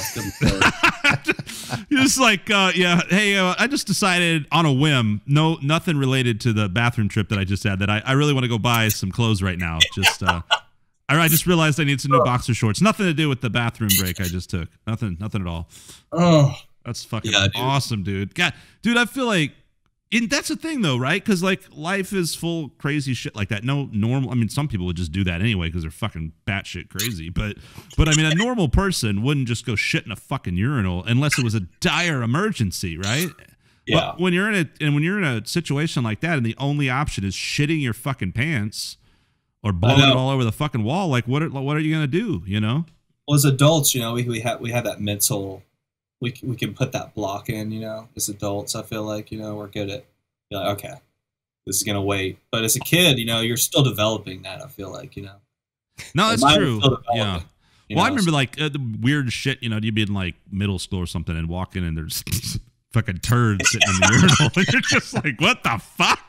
Dude, I remember this one motherfucker, like, and this guy actually played guitar. And like we used to hang out and play guitars. It was like really not a whole lot of like, good guitar players where I grew up, but like, and where I started playing and everything. But like this dude, I remember in high school, I think, one time I just walked in the bathroom and he's standing, guys will stand at the urinal and I still think it's kind of weird, but you're having a conversation with your buddy. That's fine, but don't start looking at your buddy. That's weird, right? Like just face fucking forward when you're having that conversation, your dicks are out. But way beyond that, right, in any kind of subtle, inappropriate, bathroom urinal behavior. This dude he had his pants at his ankles, like peeing at the urinal. I was like, what in the fucking hell? Oh, that's weird. It's so dude. Weird. Yeah, people do that, man. It's so weird. They just let it all the way down. Because some people can't pee unless the pants are all the way down. People told me like it's like some kind of like interesting, like not stage fright, the opposite of stage fright. It's like you just not only do I want you to see my dick, I want you to see my butt cheeks. I can't pee unless you see my butt cheek. That's what the true Hollywood Jelly Ellington story is. Like Jelly has to be he's an exhibitionist. He has to shit in a urinal for all to see. Yeah, over down there at the Rainbow, man. God damn, Hotel dude. Cecil. Yeah, the Hotel Cecil. That's the least of that place's problems. But some weirdo would walk in that place and get aroused or, yeah, dude. Shit makes me want to murder. It's nasty though, because when you drop your pants all the way, you're getting all that nasty pee and stuff on the ground that you're pulling back up. It's like, I don't care how good aim you have, dude. And I'll say it here, and I'm not ashamed. I don't give a fuck. I don't care. Like, I will sit at my own house. I will sit on the fucking toilet to pee. It doesn't make me less of a man. It just means I'm not going to pee all over my own shit. Like if I'm somewhere else, I'm not a psycho. I'm going to stand up and pee in public. And if I pee on your toilet, sorry, whatever. I don't care. But it's impossible to not have sprinkles fly on your toilet, right? Yeah. It's impossible. So yeah, dude, it's weird, right? And like, you're right. And so if you pull your fucking pants down, you're getting pee all over yourself. Oh, everywhere. We had a dude at work that would walk around the office barefoot. Like he'd come into work, wear shoes, he'd get to his desk, take his shoes off. So he was the office IT guy fixing shit. But I mean, he would walk into the bathroom barefoot, go take a leak. Oh yeah. So man. Nasty. Oh, not even flip flops. No, it's bare feet. See, back in the Strum days, man, I used to. I remember Keenan used to do that. He started taking his shoes off. Hey, did you ever meet Keenan Levick? Do you know who that is? No, dude. The guitar player. He used to play with. And he was one of those guys that did some touring with some pretty big name Texas country guys. I can't think of who it was offhand, but he did all that gig for a while. And but I've known him for 15 years or something now, and we used to teach at one of the same schools, and it was super casual, right? And he would always walk around barefoot, and so I used to wear flip flops, and fuck that, and I just walk around barefoot too. But that's the thing; it's like that's fine, but not to the bathroom, dude. Always put shoes on. I used to live in a house with my roommates in San Antonio, like when I pretty much first got out of high school and stuff, and there was one just a young bachelors, just disgusting. And there was one the community bathroom, dude. I'd put my fucking shoes on every time I went to use the bathroom because it was so disgusting. Just dude. Gross. Bathrooms get dirty quick, dude. Yeah, no. Get dirty quick. I'm spoiled at this point. Like I'm one of those. I don't want to call like almost said like one of those weirdos, but I think it's the opposite. Like if I don't like using a public restroom, it's uncomfortable because I know it's gross. Yeah. I mean, I'll sit there and use half a roll of toilet paper about to shit my pants just to try to clean the goddamn toilet off before I sit on it. You know what I mean? And there's motherfuckers like when we had Rudy, this other guy we had on the show named Rudy, a longtime friend of mine. Like he's a nasty motherfucker, and he had a great shit story, which was of no surprise. But I remember hanging out the last time I think I had seen him long time ago in Austin. We went to the Jackalope. That's a dirty ass place. I like the Jackalope back in the day. It's fun, but filthy. He just went in there, plopped down on the fucking toilet, and just dropped, did his business. I'm like, you're fucking sick, dude. What's wrong with you, man? I would rather, seriously, a bar like that, I'd rather just fucking blow it on the wall and shit in the fucking urinal. Like, I'm not putting my ass on that fucking toilet. I was on a date one time and pretty much ruined my chances with a girl because I was like, we have to go home. I'm not gonna shit in this restaurant or whatever. Yeah, dude. Oh, the Jackalope. I love going and drinking there. Jackalope's fun. Yeah, I used to get their burgers there, man, if memory serves. That's a pretty good burger. It's been a long time since I've been down there. I'll get their wings, actually. They had some killer wings. Oh, yeah. Sometimes you just need a dirty bar to have some good wings, you know what I mean? Did you ever go to that bar, Bender? You know that place? Oh, dude, that's my spot, Bender's dude. That's bomb. We practice down at the Red Leafs, the Austin Music Rooms off South First. Dude, I used to take so I actually took a few vocal lessons there from this girl, Emily Shirley, who's one of the people in the songwriting group. Another great songwriter. Cool. But I know the guy that originally opened that school, and I think he sold it. But that's right. Because there's that school, and then they've got the rehearsal rooms, right? Yeah, man, that's right. Yeah, it's kind of freaky though. It's I feel like it's either an old children's insane asylum kind of place, or it's and then it turned into like a rest home because every door has a light little thing above it. So it kind of makes you wonder what it was. But it's a cool spot, man. It's a great place. It's like a great Austin community place. Like we share, like our next door neighbor is Eric Tesmer, so we can always jam out. Oh, right on. Yeah, I always forget about that place. Yeah, but Bender's just right up the street. So we always just go to Bender afterwards, after practice and, get the $1 Lone Stars, and their wings are killer. Yeah. So, well, when you said wings, that's why I thought of Bender. Because I don't know if it was Tuesday or whatever. I had this whole group of friends that met around maybe 2009 or something, and we all called it Benders. I don't know why. And if you say Bender, you're like a weirdo, like Benders. And but dude, I know, man. I got in a habit. I would go there all the time, and then there's like Bender, like any bar, I guess, but I just knew that one so well. Like there's the regulars there. But then at a certain point, like I'd go like all the time, and then I don't go for a long time. Then I show up randomly one night, and there's that same person. You're like, damn, dude, like this motherfucker lives here. I know, man. Yeah, obviously since the pandemic has happened, I'm not at bars, but I had kind of put that to bed a few years prior anyway. So, but man, back in the day, like I had a problem. I mean, not like an insane alcoholic, but I was definitely at the bars too much, and I inhabited that place many a time for sure. Yeah, it's a cool place, man. Good people. I heard that was like a Little Woodrow's or something, or it even used to be a music venue at one point. Really? Yeah. I have a buddy too that I knew way back from high school when I was in College Station that DJs there sometimes. A lot of times when they had their anniversary parties and stuff. DJ. That's that dude that was supposed to be on the podcast, but then fell off the face of the earth. His name is Adam Brown, AB. Yeah. So I don't know what happened to him, but cool dude. Gotcha, man. I'm always taking advantage of their specialty wings, and I'll take Bender over Pluckers any day, dude. Dude, I had a thing with Pluckers where I went there the first time I went there. Vic, you know all about this. And I think there was this waitress there that I liked or something, and that's maybe influenced me. But I was like, man, this place is rad. And I kind of liked it. And then I ended up doing this dumb thing like for 2 years in a row that I had like this annual Pluckers party. Remember that shit, that's Vic? Right, yeah. Yeah, I do remember that. One of the first one was for that chick because I think she was. I could be wrong, but I think it had to do with her. And then there was another one. I would always dedicate it to somebody, right? Oh, I know what it was. It was. I think it was your brother that influenced because once I found out you could have the Pluckers card. That's right. Such a genius thing that any business does. Because then I was like, oh, and so then I was like, oh, dude, I'm just gonna have a Pluckers party, and I'll have invite a bunch of people, and I'll get all this shit on my Pluckers card. I don't know what my thought process was. Not I was paying for everything, but anyway, so then we did one, and we did one of those. I think it was for PJ, I think. But I could be wrong. It was a long time ago. But then I remember going there one time and it's like, okay, it's not that great. And it was like $9 for like a 24-ounce beer or 16. I was like, okay, fuck this. I'm done with Pluckers. Yeah. Yeah. Dude, yeah, you're like one of my buddies. He won't go anywhere where Lone Star, if it's a Lone Star's over $4, he won't go. It's like, yeah, dude. I feel like certain beers, dude, you got to keep that shit in check, man. It's a fucking, we all love it. I like Lone Star. What do you call it? Paps? What are those called? Yeah, Paps, PBRs. Yeah. PBRs, yeah. Yeah. Those are great. You know, you're a dingy little bar. Those are great. But yeah, those are the beers that you're supposed to spend $2 on. You know, spend $5. I'm going to spend $5. I'm going to buy a real beer for Christ's sake, you know? An IPA. Man, Vic and I used to go to Hooters, man. Remember that? Yeah. Do they even have a Hooters here now? I guess they have one north, huh? They're, north?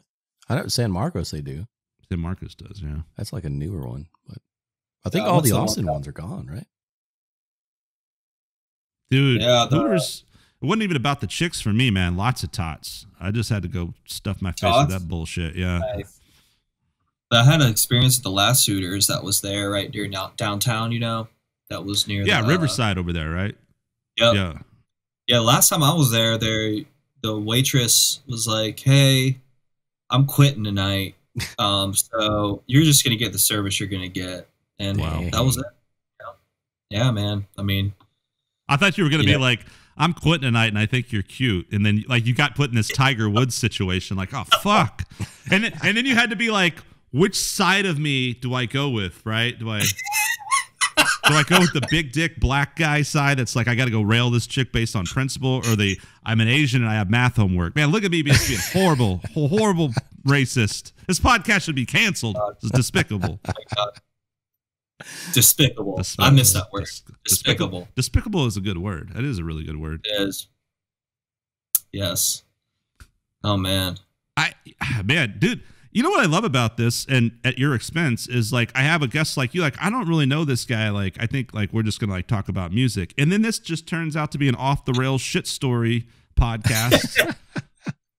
Shitstorm, man. Yeah, I got Tiger Woods up on my browser right now. You know, it's just things have gone crazy. Yeah, like how weird is that?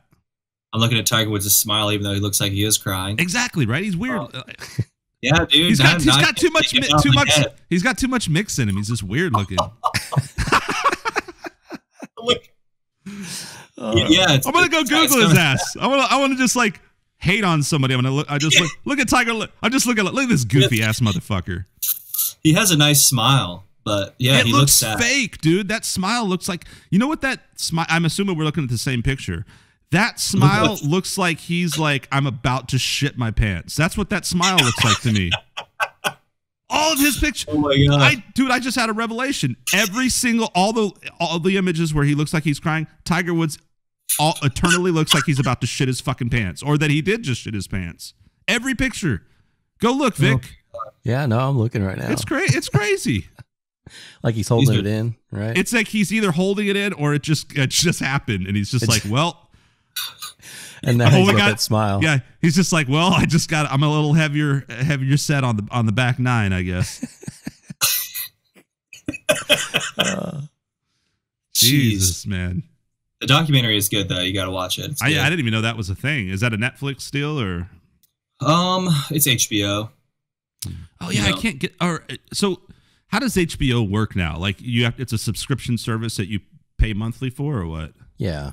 I mean, unless you have, because I don't have like the cable package or whatever. Yeah, you can get it separately. I think it's like, I don't know what, 9, 12 something a month. Yeah, because they do have some good exclusive shows I kind of forget about. Yeah, if you have a Prime Video, you can get HBO through that. Yep. And they have like limited selection. Oh, Amazon Prime does? Yeah, Oh, but I'll tell cool. you what, man, all this streaming stuff is starting to get confusing now. It's like there's HBO Max now, then there's Apple TV Plus, and then there's like, Paramount TV Plus, ESPN Plus. I'm like, dude, ESPN, this is like getting confusing.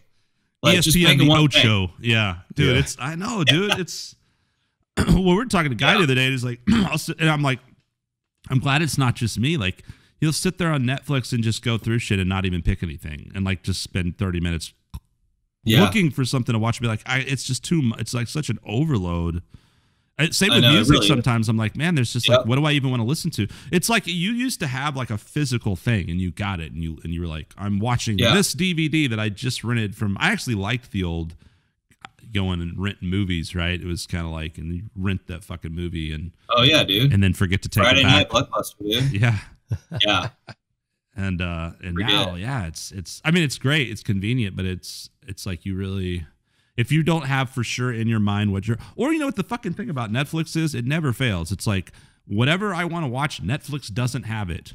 And then they'll have it like when I don't care about it, like 2 months later when I'm like, oh, I don't really feel it. All of a sudden I'll see that it's there.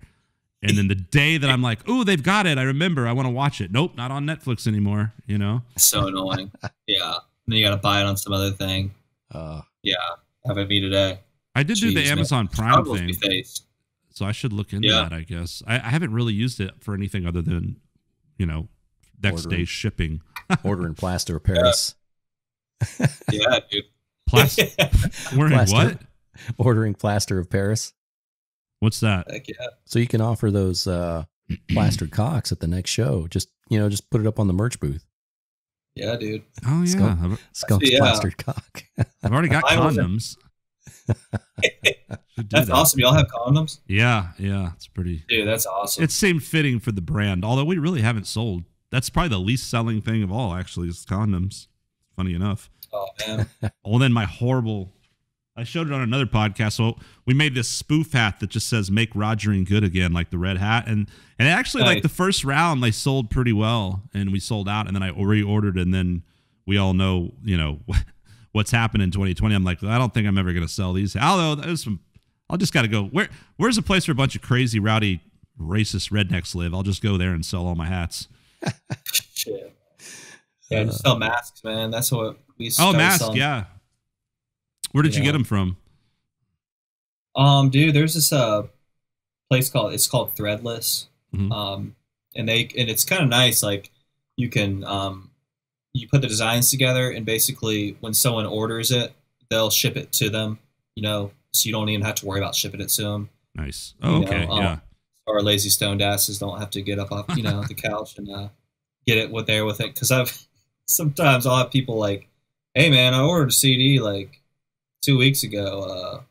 I want my money back. I haven't gotten it yet. Oh, someone's actually. I don't have to worry about that at all. Seriously though, that's such a good idea, because I really am the worst, because first of all, when someone actually buys something, I'm always like pleasantly shocked and like, wow, how cool, someone bought something.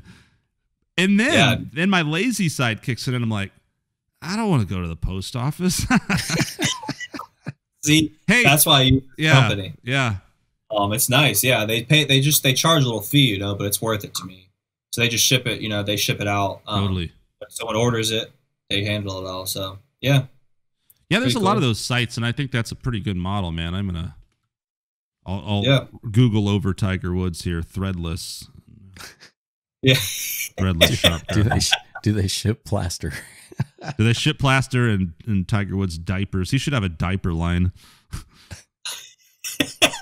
Dude, so my friend Dave, who we had on one of our very first podcasts, who I've known for 20-something years, and we're just, if our phones ever went missing and our text messages were read, we'd both be in jail. Like, it's just the most vile, horrible, the kind of stuff you talk about on tour, like what's on tour stays, the horrible, horrible things that people say, and jokingly, but nonetheless.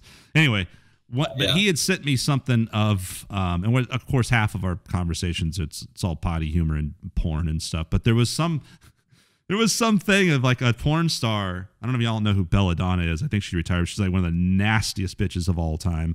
And like, OBD, man. Oh, just what's that? OBD. OBD, dirty bitch. And there's a thing. I mean, this is like nothing new with porn stars. I guess you could do it with cocks or the little. I've never. I'm proud to say I've never owned a rubber doll or a pussy pocket or any of that shit. I don't even know what any of that is, but like, you know, you can order all these things, right? And there's this one of her where it's like, this is the funny part. It's like a mold of her butthole, and so like, you know, so you can fuck her ass. But here's and he sent it to me. The funny part is it's like it's got these fake hands like spreading the butthole. I'm just like, and those fucking fingers are creeping me out, dude. You're trying to fuck this thing with these little fake mannequin hands on. It's weird. Dude, that's some weird shit. So I ordered it, but yeah, I'll let y'all know how it works out. Yeah. Jesus Christ. The hands.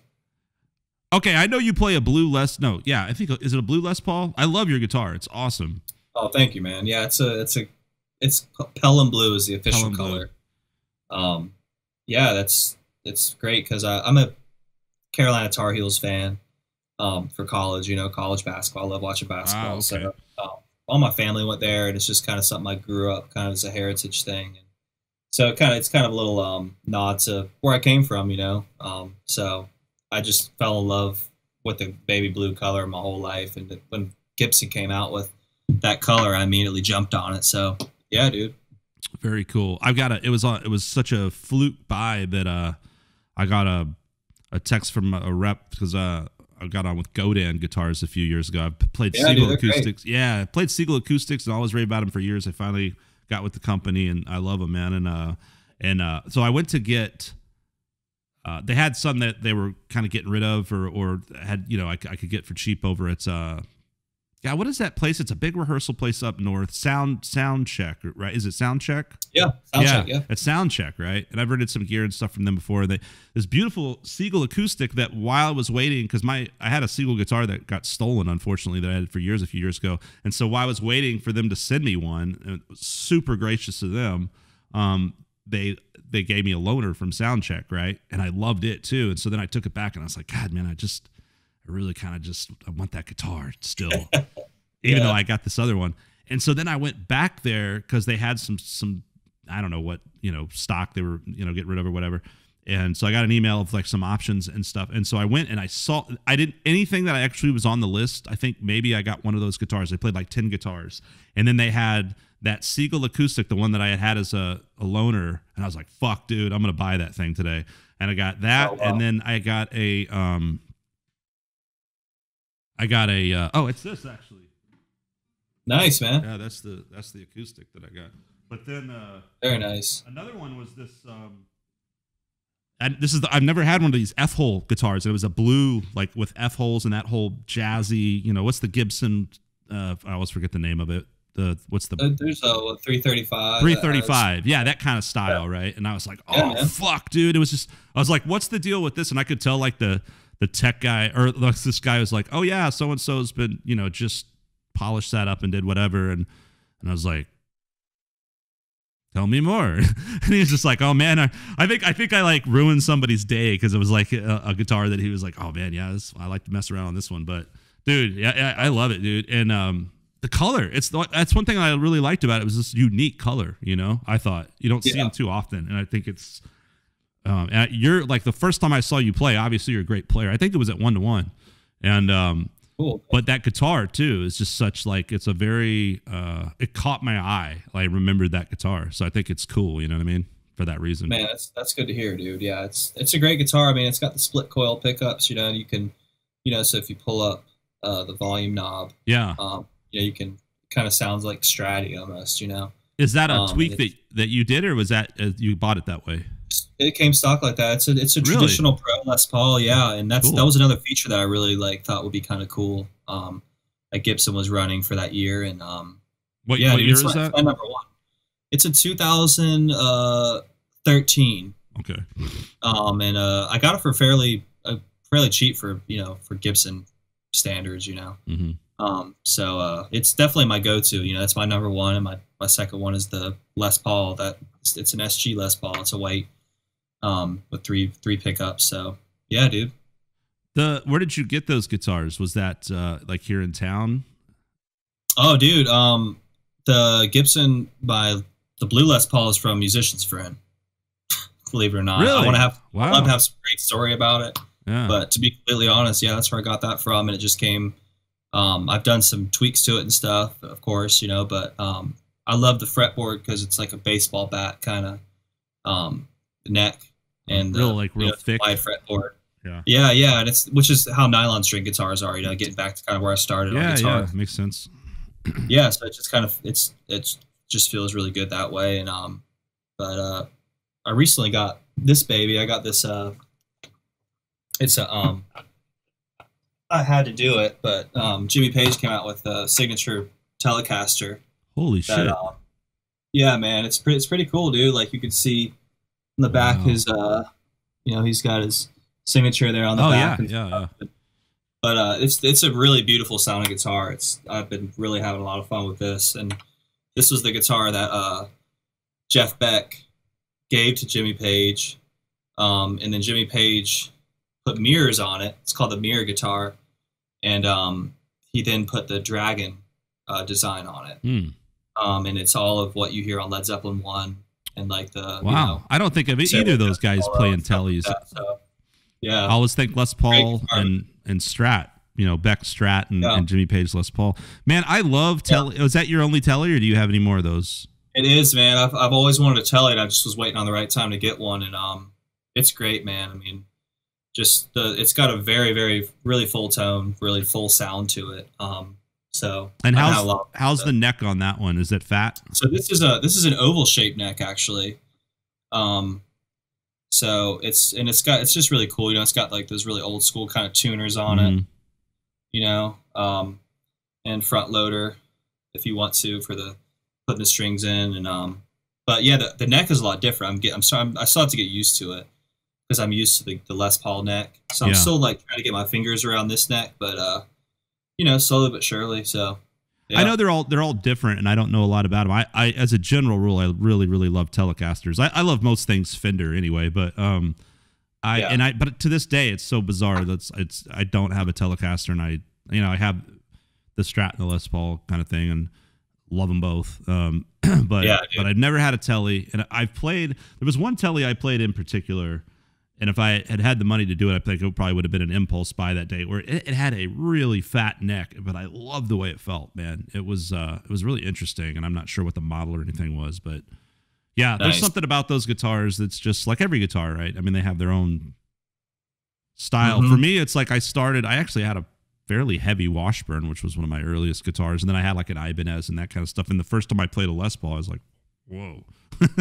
Like when the first time you pick up a Les Paul, you're like, oh, like this is different. I know, I love it. I love it so much. I like heavy guitars, like for sure. Yeah, I love that. I mean, the ones from the 70s, they're just like bricks. You're just carrying a brick, like some of those Les Pauls, they make them, talking about our, we're a new generation, it's kind of soft, like they got to make the Les Pauls all light now, so they're not too heavy on the shoulder, like. But that's kind of how my Les Paul is. It's a little lighter, but it still sounds good. But if you put on a guitar, if you put on my Les Paul and then you put on a Joe Perry, from the 70s Les Paul, it will break your back. Yeah. And he would play that thing night after night. He's okay. You don't need a nice, lighter Les Paul. He's not a pussy, man.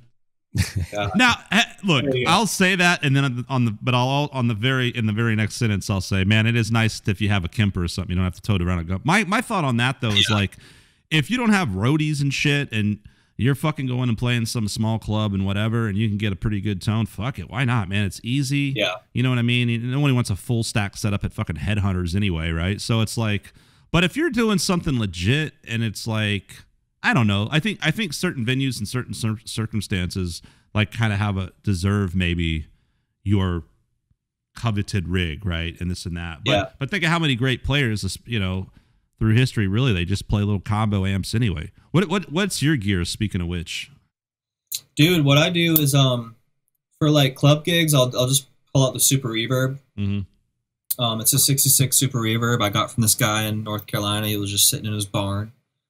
And it's a great amp. Those amps are built like tanks. You know, I've had it serviced a bunch of times, but it's my go-to for like clubs. You know, and then if I'm playing like bigger venues, I'll match it with like a Fender cab I got from Eric Johnson, and then I have a 100-watt Marshall that I have it's a Plexi Super Lead. Oh, okay. That goes with it. 59 hand wired, and wow, it's a great combo. So like for bigger gigs, I'll go with all those, all three of those all together. You know, yeah. And then so just ABY between stuff, like depending. Yeah. I mean, I'll run it, you know, basically to where everything is just going to be the same. I mean, you can just feel the bass, you know, of it all. You know, I'll have, you know, just running one cable out of the stereo left and then one out of the right going into super reverb that's matched with the Fender cab, and then the other one will go to the Marshall. You know, so it's a fun setup. I love those old amps too, because and that's one thing I don't like about, because it's so easy to go down a rabbit hole, and I don't want to. I like things simple. Like turn it on and it sounds fucking great, and then if I want a little of this or that, I can adjust it or I'd use a pedal or whatever. But having that basics, that's what's great about a nice, great tube amp, is just that you got tone, right? And those are simple, right? Like there's some of the Marshalls in recent years, and there's a zillion knobs. I'm like, I love Mesa, it's great stuff, but a lot of the heads, it's like 4 channels and this option and that option. I'm just like, I remember I was like amp shopping several years back, and I ended up getting a Rivera Knucklehead used, which was pretty. I love that amp, yeah. And but I looked at a lot of stuff and some Marshall stuff, and I looked at a lot of Mesa stuff, and there was a lot of options that I was just like, I don't want all those options.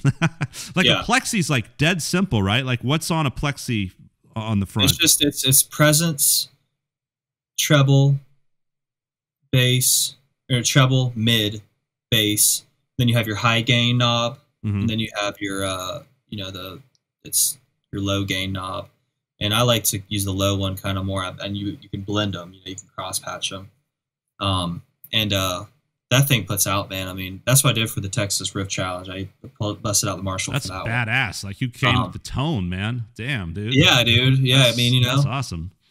But it's great. I mean, I put really I could really hear the difference of sound is I have some Celestion cream backs with cream. Those are 75 watts, right? Yep. I love the creamback. Like the greenbacks are the 25s, but those creambacks are the shit, dude. And recently, you know, I love them, dude. Yeah. Yeah. So they're fun. You know, that's the only way I can kind of say they're just fun. So, you know, I hopefully I can start using that amp more and more, you know, as things progress, you know, because when you really open that amp up, it's really, really, it's great sounding, you know? So, yeah. Cool, man. What about like, any pedal board stuff? Do you have a lot of different stuff going on, or what are your absolute essentials for pedals? Man, I just picked up this really cool it's called a Vibro. It's, you know, chorus vibrato, you know, univime kind of sounding pedal, and it's made by this company Shinai here in Austin. It's literally the closest sound to like a 60s Univi that you could get to. And I had a good buddy of mine, Carson Brock. He's a phenomenal guitar player here in town. I think he wired it up for me. Yeah, I know that name. Yeah, dude. I was hosting a monthly guitar jam at 121, and he was a guest, and he was like, "Hey, man, let me build you this pedal." And I've been having a lot of fun with that one. And, you know, and then from there, you know, I have a 535Q Crybaby wah. You know, you got to have that. And I have a chorus, MXR analog chorus. I love my MXR analog delay pedal. Is that the little carbon, the little one? That's the carbon copy. Yeah, I got that. Yeah, the green one. Yeah, and then of course a theremin, dude. You gotta have a theremin. Oh, really? Is that is that standard stuff? Yeah, dude. Yeah, Moog.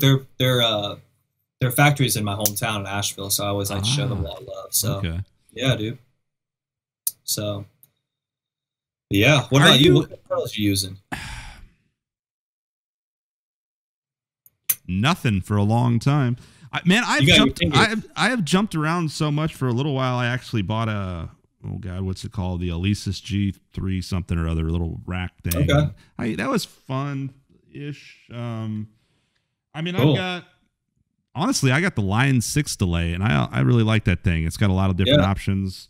I've gone through. I played one? every wah under the sun, but I've got this real McCoy wah that's pretty badass. Yep. I think that's by Vox. I used to have a Vox that I loved. And I've got a Crybaby too. I just don't use it as much. And I've had Morley's, all kinds of wahs. Nice. Actually, the bass wah. I think the Crybaby bass wah is amazing, even for guitar. I used that for years. But I love this wah. And I had a Vox, but it used to just pick up radio stations and shit all the time. And it was just I couldn't use the goddamn thing. Yeah. Spinal Tap style. Spinal Tap, totally, dude. It was bad. I'd be recording and it'd be like, 409er. It's just like. Jeez. I've got but yeah, that line 6, I mean, obviously a basic tuner. I've got an MXR overdrive, the Boss chorus. That's about it right now. I've got a box full of fucking pedals, but I'm always like, don't have the real estate or I don't have the balance. So yeah. Oh shoot, I know, right?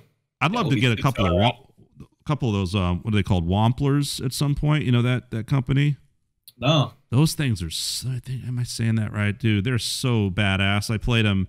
I've heard a couple of guys that build pedals that were like, this is the guy. He's my hero. Cool. And I played him when I was at NAMM and a couple of years ago or something. And dude, Wampler is really good shit. That's what's up. Yeah, there's so many great pedals out there. You know, I used to have the classic little orange phaser, but I think it's got a short end or something.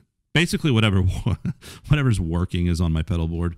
Yeah, dude, tell me about it. Jeez. Are you a guy that's I've asked this question to a few people, you know, because some people like Eric Johnson we had Dave Shear on here and it was great. It was awesome talking about Eric Johnson, and because everybody knows what an absolute freak he is with tone and all the crazy meticulous as he is, you know. And some people I think are really like that, and I'm the kind of guy I'm just lazy and I don't know, but I kind of know like to trust my ears and if something is bothering me, not sounding right. And I feel like I've never achieved like the great perfect tone, but I know, but I'm not like a gear guy that knows all this and all that. Right. But you can shoot stuff out all day and prove it, you know, but are you a guy that subscribes? Do you have any particular cables that you swear to or that you use, or strings? I know some people are big on strings. To me, like, I don't feel like it makes or breaks my guitar playing, you know, based on a set of strings, although I am an Ernie Ball guy for years. Oh yeah, dude. I'm Ernie Ball 11s all the way. Oh, you're 11s. Okay. Is that 1152? Yeah, I think so. I mean, since I was like 15 years old, 16 years now I've been playing that same set of strings, so that's all I've really known, you know. Yeah. But yeah, I mean, I think Ernie Ball strings to me are like Siegel guitars to me. I think they're great and they're affordable. You know what I mean? Yeah. Like totally. I've never seen a reason to go spend a shitload of money on some fancy schmancy string set where I'm like, I can't tell a difference. You know, I've got several different Ernie Ball pack. I guess you can't. So like on my piano back there, there's a bunch of different Ernie Balls things, but like, I always just done the standard 10 through 46. I tried up into 11s briefly one time, and man, it's a jump. It's an adjustment. It's very different. Yeah, it definitely is, man. I mean, you get that little extra tone, you know, and you can kind of beat up the guitar a little bit more, you know. It's for men that play old Les Pauls, not sissy light Les Pauls. Their fingeries. Yeah, poor little fingers. Guys, now with that's the funny thing, right? Nowadays, your guitar has more strings than your gauge, and you know, like playing an 8-string guitar and you're playing an 8 gauge string, right? Yep. It's like fucking rubber bands, dude. Even 9s is like, I feel like I remember when I started playing, like, I don't even know if guitars, I feel like probably come with stock 10s. I don't know, but I remember playing 9s with those flimsy little red Dunlop picks, those 0.5s. Dude, I couldn't play. It's the worst. It's just click, and then everything's bending out. Like, you gotta have you gotta have some resistance, right? And like, do you use what kind of pick weight or what kind of picks do you use? Dude, I use so with acoustic, you know, I'll use medium. Mm-hmm. I'll use medium, you know, so you can get a nice little glisten to the strings, you know. But for electric, it's always heavy. You know, I'll always use heavy. I don't know the exact. Are those like Fenders or something, or what kind? Or is it Cortex? It's Cortex. like a little turbo. Oh yeah, I like the what color is it? I can tell you what it is. Is it blue? Yeah, Dude, they come with green. There's yellow. Oh, you there's should. pink. Well, yeah, blue is. I mean, blue's your color, right? And blue is ones, so that should be yeah. your pick. Yeah, I usually like to get the lighter ones, because when you're on stage, like the Dirty Dog bar, where there's just like can't see around you. That's a good point. Drop a pick. Yeah, you got to have like a nice yellow pick that just stands out. Like there it is. Yeah. So I usually try to get lighter picks, for that case. But Fluorescent. I play higher gauge strings because I play a lot of open tuning, so I can handle that. So, dude, I just did a little theme song for someone the other day, and I was like, and I wanted to get like, wanted like a swampy vibe, right? And I was like, okay, well, I'm gonna do the whole song for George Double D drop tuning, right? That's one of my favorite songs. I love that song. Nice. And that is great. And that get that real, so then tune it down a half step, real kind of gross and swampy. And then I was like, okay, now I'm gonna try some slide. Oh, it's so playing slide on a normal action guitar is so hard. Like, yeah, it is, man. I know. Do you have like what do you call them, dobros, or do you have anything set up specific for that, or do you play much slide? I do, man. On this album that's coming out, like there's like a good 4 or 5 tracks out of the 12 that I'm using slide pretty heavily on. Sweet. So yeah, dude, it's been good to get back to doing that. I got a resonator that my guitar tech gave me as a gift, and I love it. I play a lot of slide on that, and I have this laps. It's kind of like a lap steel guitar that it has like 3 legs to it, and it has like the little piece that you use as a slide that you kind of pull across. Where you're sitting down, right? And it's got like little pedals, like a piano, right? Yeah, those things are fascinating, man. Like, because you can it's almost like a harmonica, I think, right? Like depending on what you're pushing down, and you're sort of creating different triads, kind of, sort of. Yeah, dude, it's some trippy stuff, dude. Yeah. If you get a good player, like it's pretty cool sounding. Dude, I know lap steel players it's fucking amazing. Yeah, bending the notes, man. You're like, whoa. Yeah, it's good, pretty cool. Good stuff, dude. Or you could do it Team America style and just do those with your mouth. Do you know that movie? Oh yeah, dude. The fucking I've covered some of those songs. I love that. I love that movie. I love that soundtrack. Everything about it's brilliant. But that song, I didn't realize it the first time I listened to it. But that song where they're like, "What would you do?" Something for free. Freedom cost $1.05. Yeah. If you listen to that song, they've got these like slide guitar parts, but they're doing them with their mouth. It's hilarious. He'll be like, "That's awesome. Freedom isn't free," and you just hear like this. Go listen to that song, dude. It's fucking awesome. I'm gonna have to check that out. Awesome. Yeah, I just was like listening to it when I was like, holy shit, that's like they're doing that with their mouth. That's hilarious. Heck yeah. When you play slide, you were saying open tunings? Do you do that mostly open, or do you play a lot of standard tuning slide too? Man, it's like a mix. So like, there's a few songs that we do that are in standard. That are up on the upcoming album, and then there's a lot there's one that's in like open G, open E. Yeah, so it's kind of a mixture of both. I mean, I learned slide on standard tuning, so I'm comfortable doing it mostly on that, and then open E I'm secondly most comfortable with. So I don't hear a lot about open E a lot. I always think open G is real common for open G and open D, right, or a dadgat, or what do they call it? Yeah, but like, man. I always think of like Stones and Keith Richards, right, doing a lot of open G type stuff. And Page, I mean, so what are some tunings that you use for the Zeppelin stuff? What are some of the Page? Yeah, so Kashmir is dadgad. The Browniar Stomp is open G. Rain Song is a really interesting tuning. I don't even know how you would it's not even like a normal tuning. Brownie R is like an open C tuning, C6 tuning. Oh, like a fucking mandolin, or not a mandolin, a ukulele. Yeah. What else is there? In My Time of Dying is open G. Yeah. That song "Friends" on Led Zeppelin 3. Do you know that tune? Yeah. It's kind of like it sounds like a Lydian thing or something. Is that do you know what is that going on with that? I feel like that's some kind of different tuning. I don't know if you guys. I would have to listen to that, man. It's really interesting, man. It's one of my. There's so many great Zeppelin songs, but I really love that song. Yeah, like That's the Way is an open G on that album. Yeah. Yeah, you mentioned. That's one thing about Zeppelin. I could never like remember what's on what album and what their song titles are. Like they always have really weird song titles and Lord of the Rings shit or whatever. Yeah, it's funny when Josh like he still has a teleprompter thing when we do shows because he's like, man, I don't know, remember how this like Mordor and exactly, yeah, all these elves and all this stuff that they're talking about, nerds. Do you have a favorite Zeppelin album? Favorite Zeppelin album? I mean, I would have to say, oh man, it's a hard one. I'm a big fan of Physical Graffiti. Yeah, I really like Physical Graffiti a lot. But I also just like the swagger and the kind of way they came out with Zeppelin 1, even though a lot of those were covers. Yeah. The originals in that, I really love a lot. It's really hard to pinpoint like a Zeppelin album for me. Yeah. No, it's fair. That they're all so good and they're all different, man. Yeah. It really is. It's really hard for me, man. I don't think there's not really an album. There's I'm trying to think there's one album I'm not as familiar with. Is it called Coda? Yep. Was that their last was that their last one? I think it was.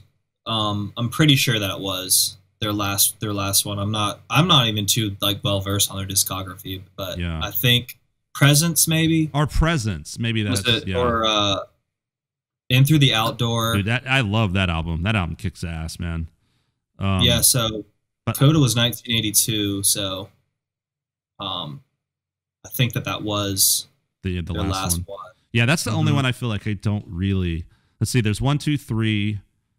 What would you even call Led Zeppelin 4? I guess they've got that symbol on it. Is that just is there an official title for that album?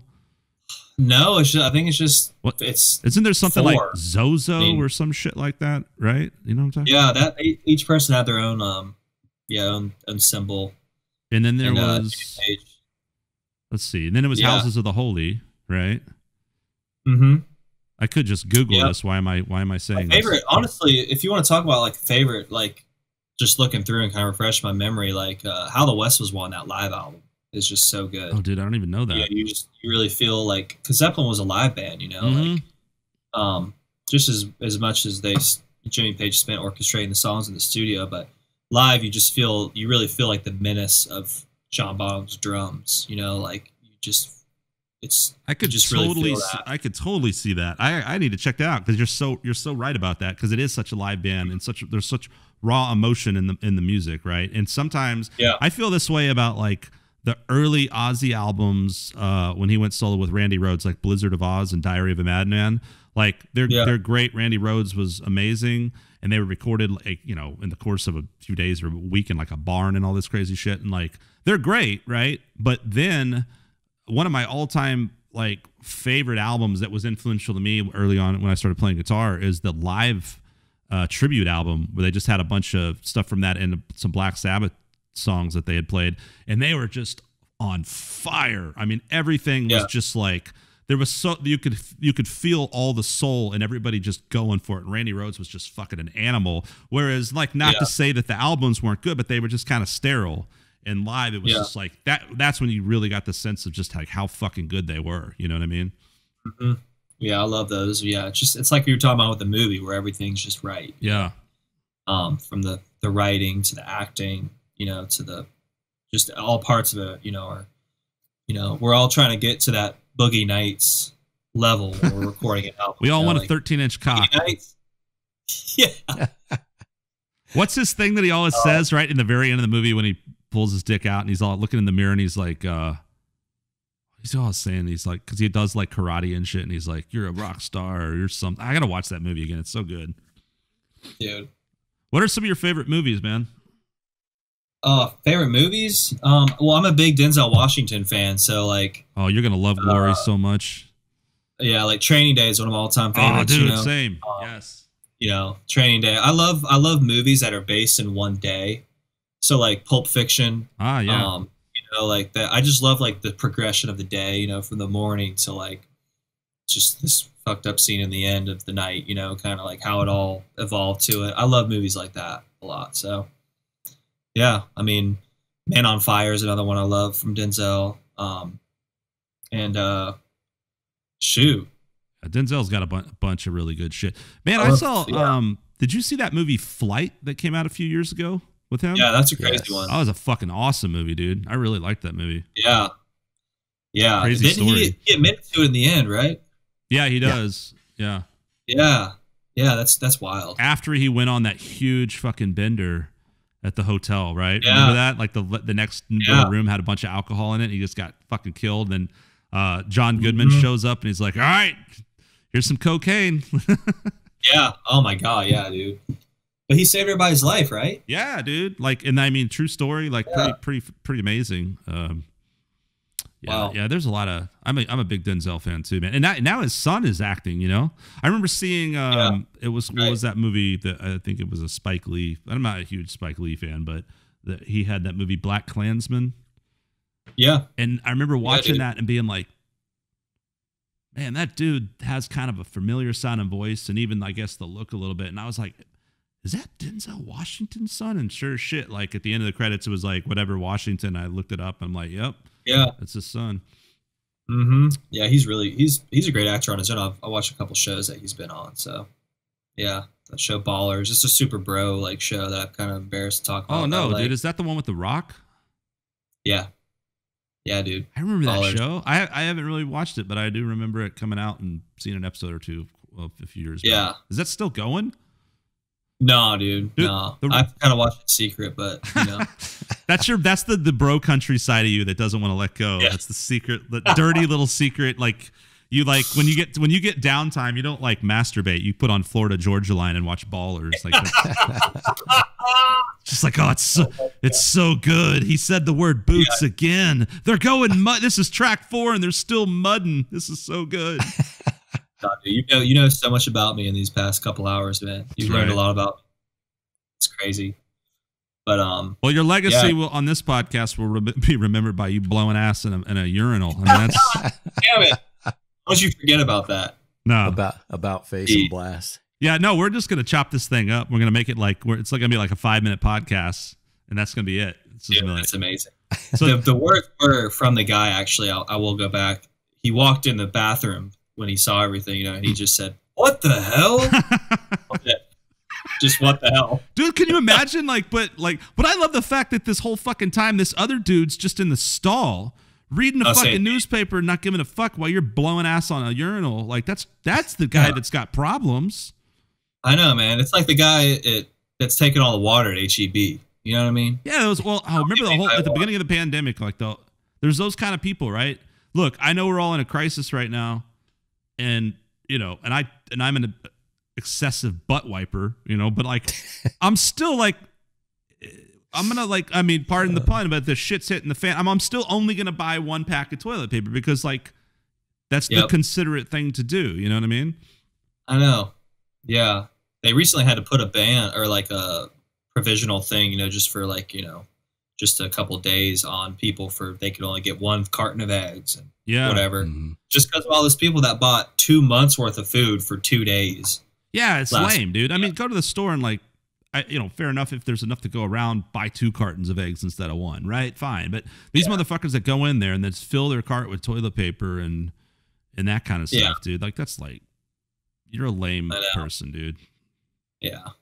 That's, you know, we can do it over time though, you know, like you were saying, get the big gallon, you know, get the big 5-gallon things. I mean, that's okay if you do it over time. I mean, you know, seriously, you have like it all. I feel like that's what I do, and that's like why, thank goodness, like I mean, it wasn't like that long, but in a situation like this where you're basically like, you know, I mean, I wasn't leaving my house during any of this, right? But like, I had enough toilet paper and stuff because I'll go to the store. I don't wait till I'm down to like 1 roll of toilet paper typically, right? I'm like, all right, I've still got like a pack, but I'm at the store. I'll buy another pack. And so, you know, I got some.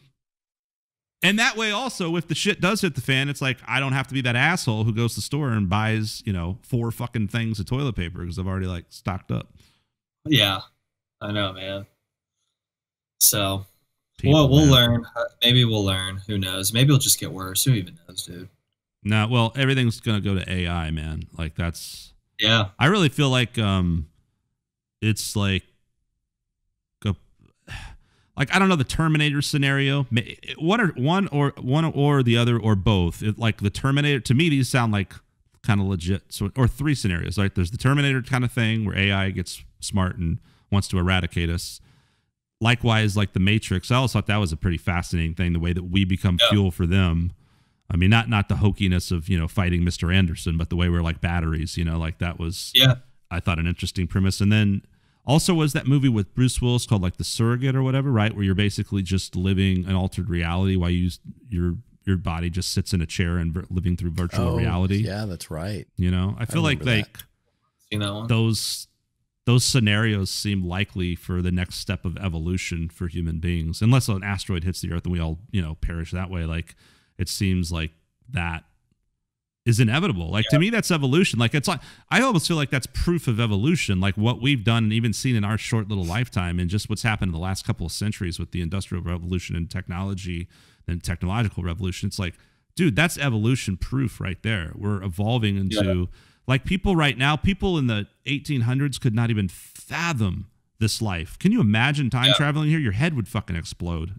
This shit's crazy, I mean, we're basically kind of doing that shit that was going on in 2001, but it's less hokey, I mean, we're talking to each other like this, and we're almost at the Star Trek point, I mean, that sounds like that's a tough one to swallow. Like time travel is actually logical though, right? Because if the speed of light and shit, you can bend time and time, whatever, but blah, blah, blah. But the whole, what do you call the little thing they do? Beam me up stuff.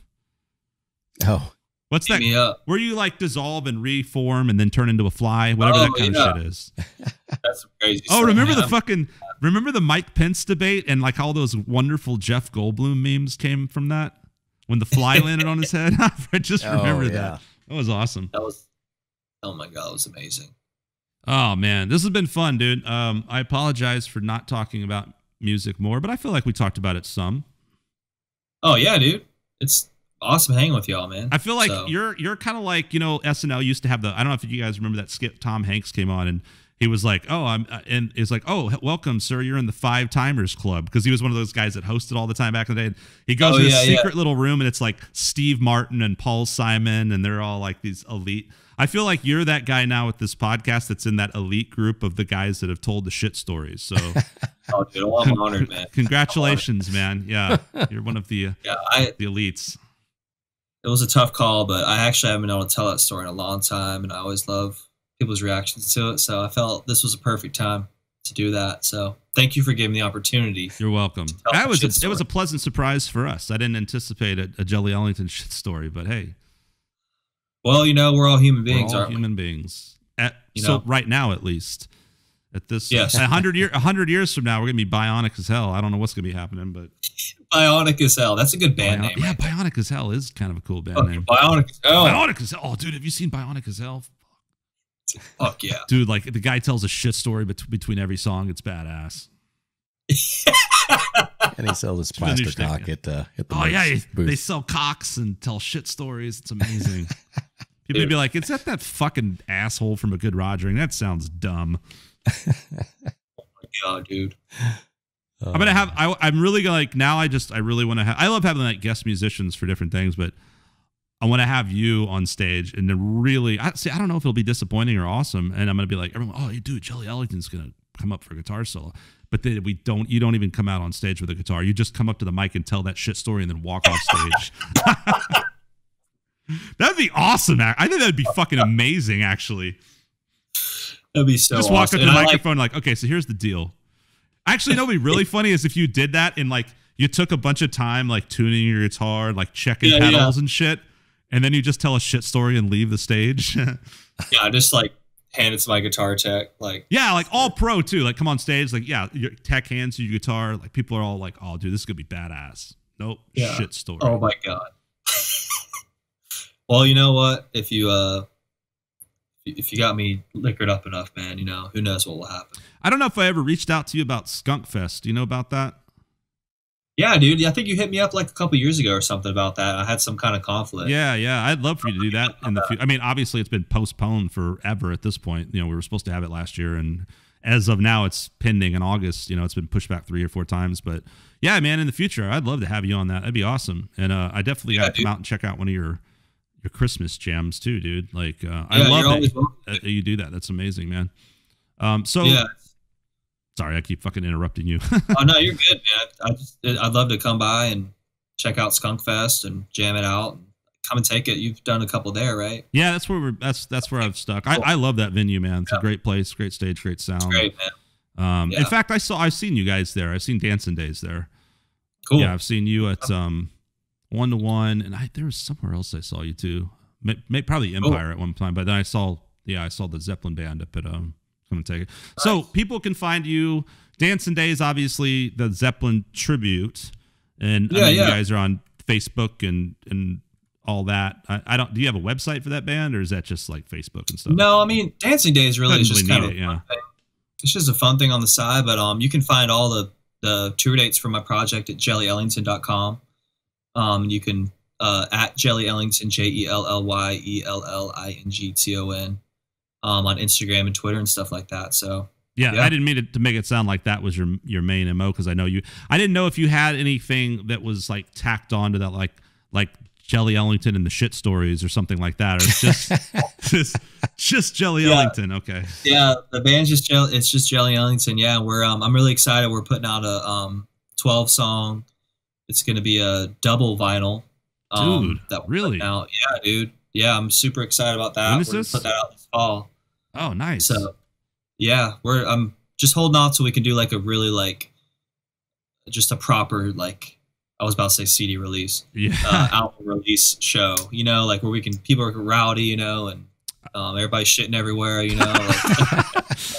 I love that about the when you said CD release, because I played with this metal band called Runescarred, and I remember we actually, one of the last shows I played was in February. We did a album release show, but the event and everything was called a CD release show, and I was just like, yeah. Well, I guess you're selling CDs at the show, but I like I think album release is a better title.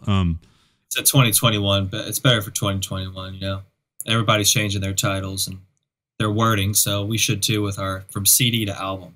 You know. Yes, album all the way. I love the fact this double vinyl, man. That's killer, dude. Where do you know where you have? Or actually, let me ask you this: where you said was that recorded at 512? It was, yep. And yeah. We did it over the course of all of 2020, man. We just awesome.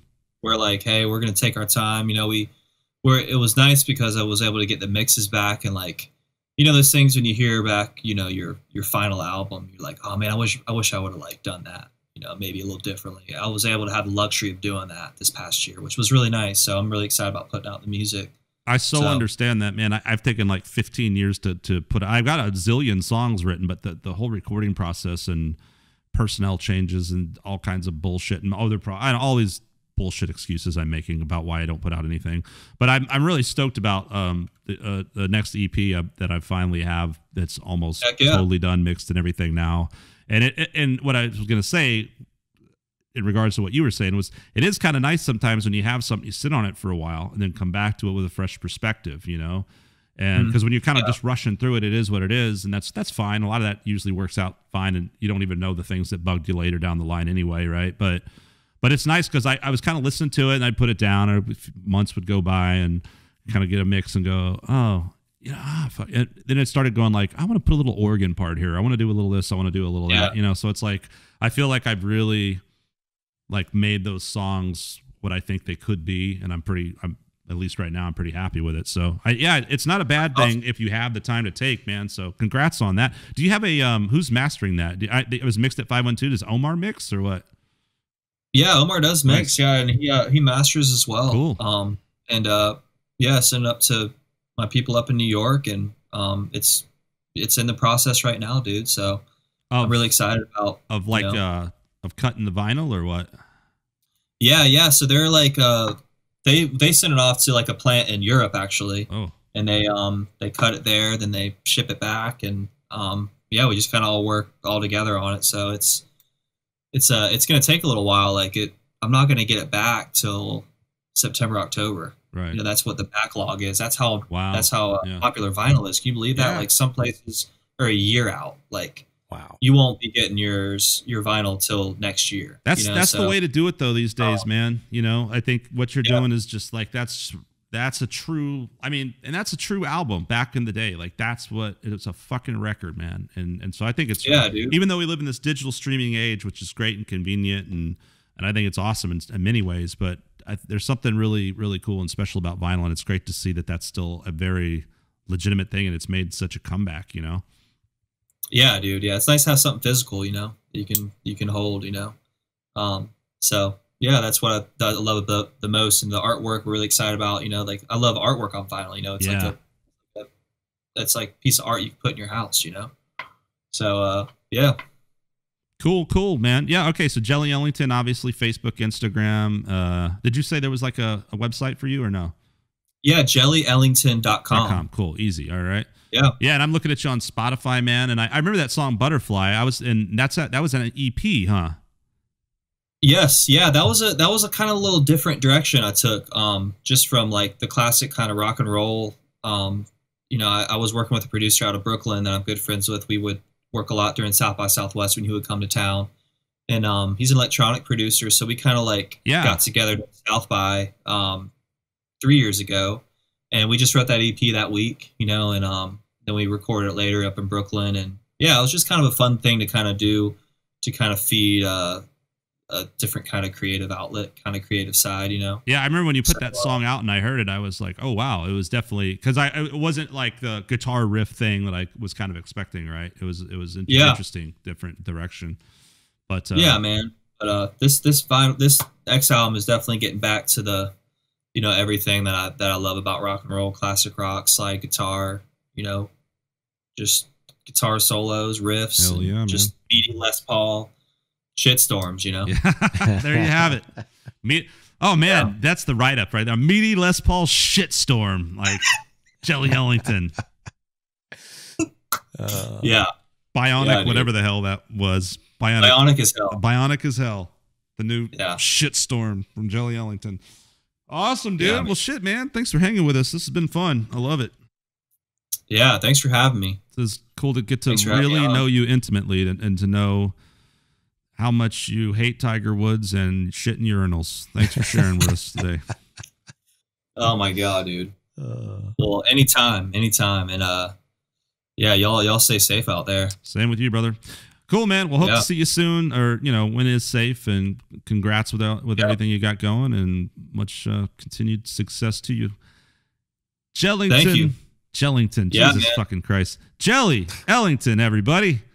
On podcast number 40 with Skunk Manhattan, Victor Ramos. Until next time, be safe. Wear your mask. Don't be a Ted Cruz dickhead. Love you. Bye. All right, y'all.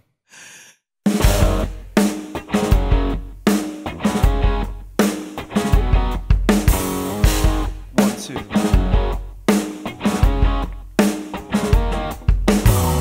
Here we stand on the edge of these city streets, trying to get by when all you feel is defeat. But this world is yours. Just listen to those you love and let them light the way. These angels from above.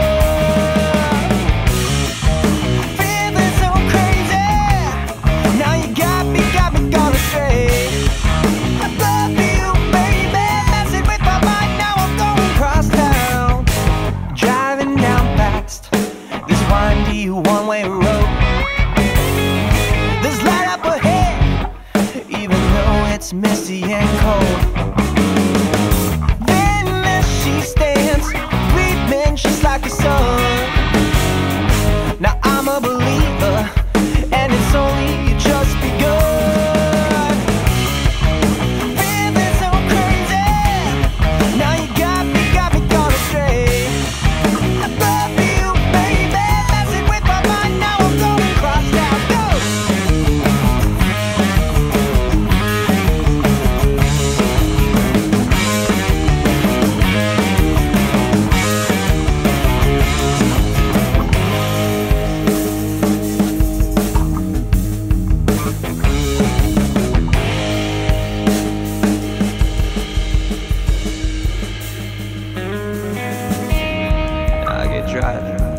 sunsets along this lonesome highway road. We pass behind them, clouded away, as I light up my smoke. My mind's been racing, and it's got me feeling numb. But just cross town, I can have me some fun. Gotta get across town. Don't you know I'm on my way?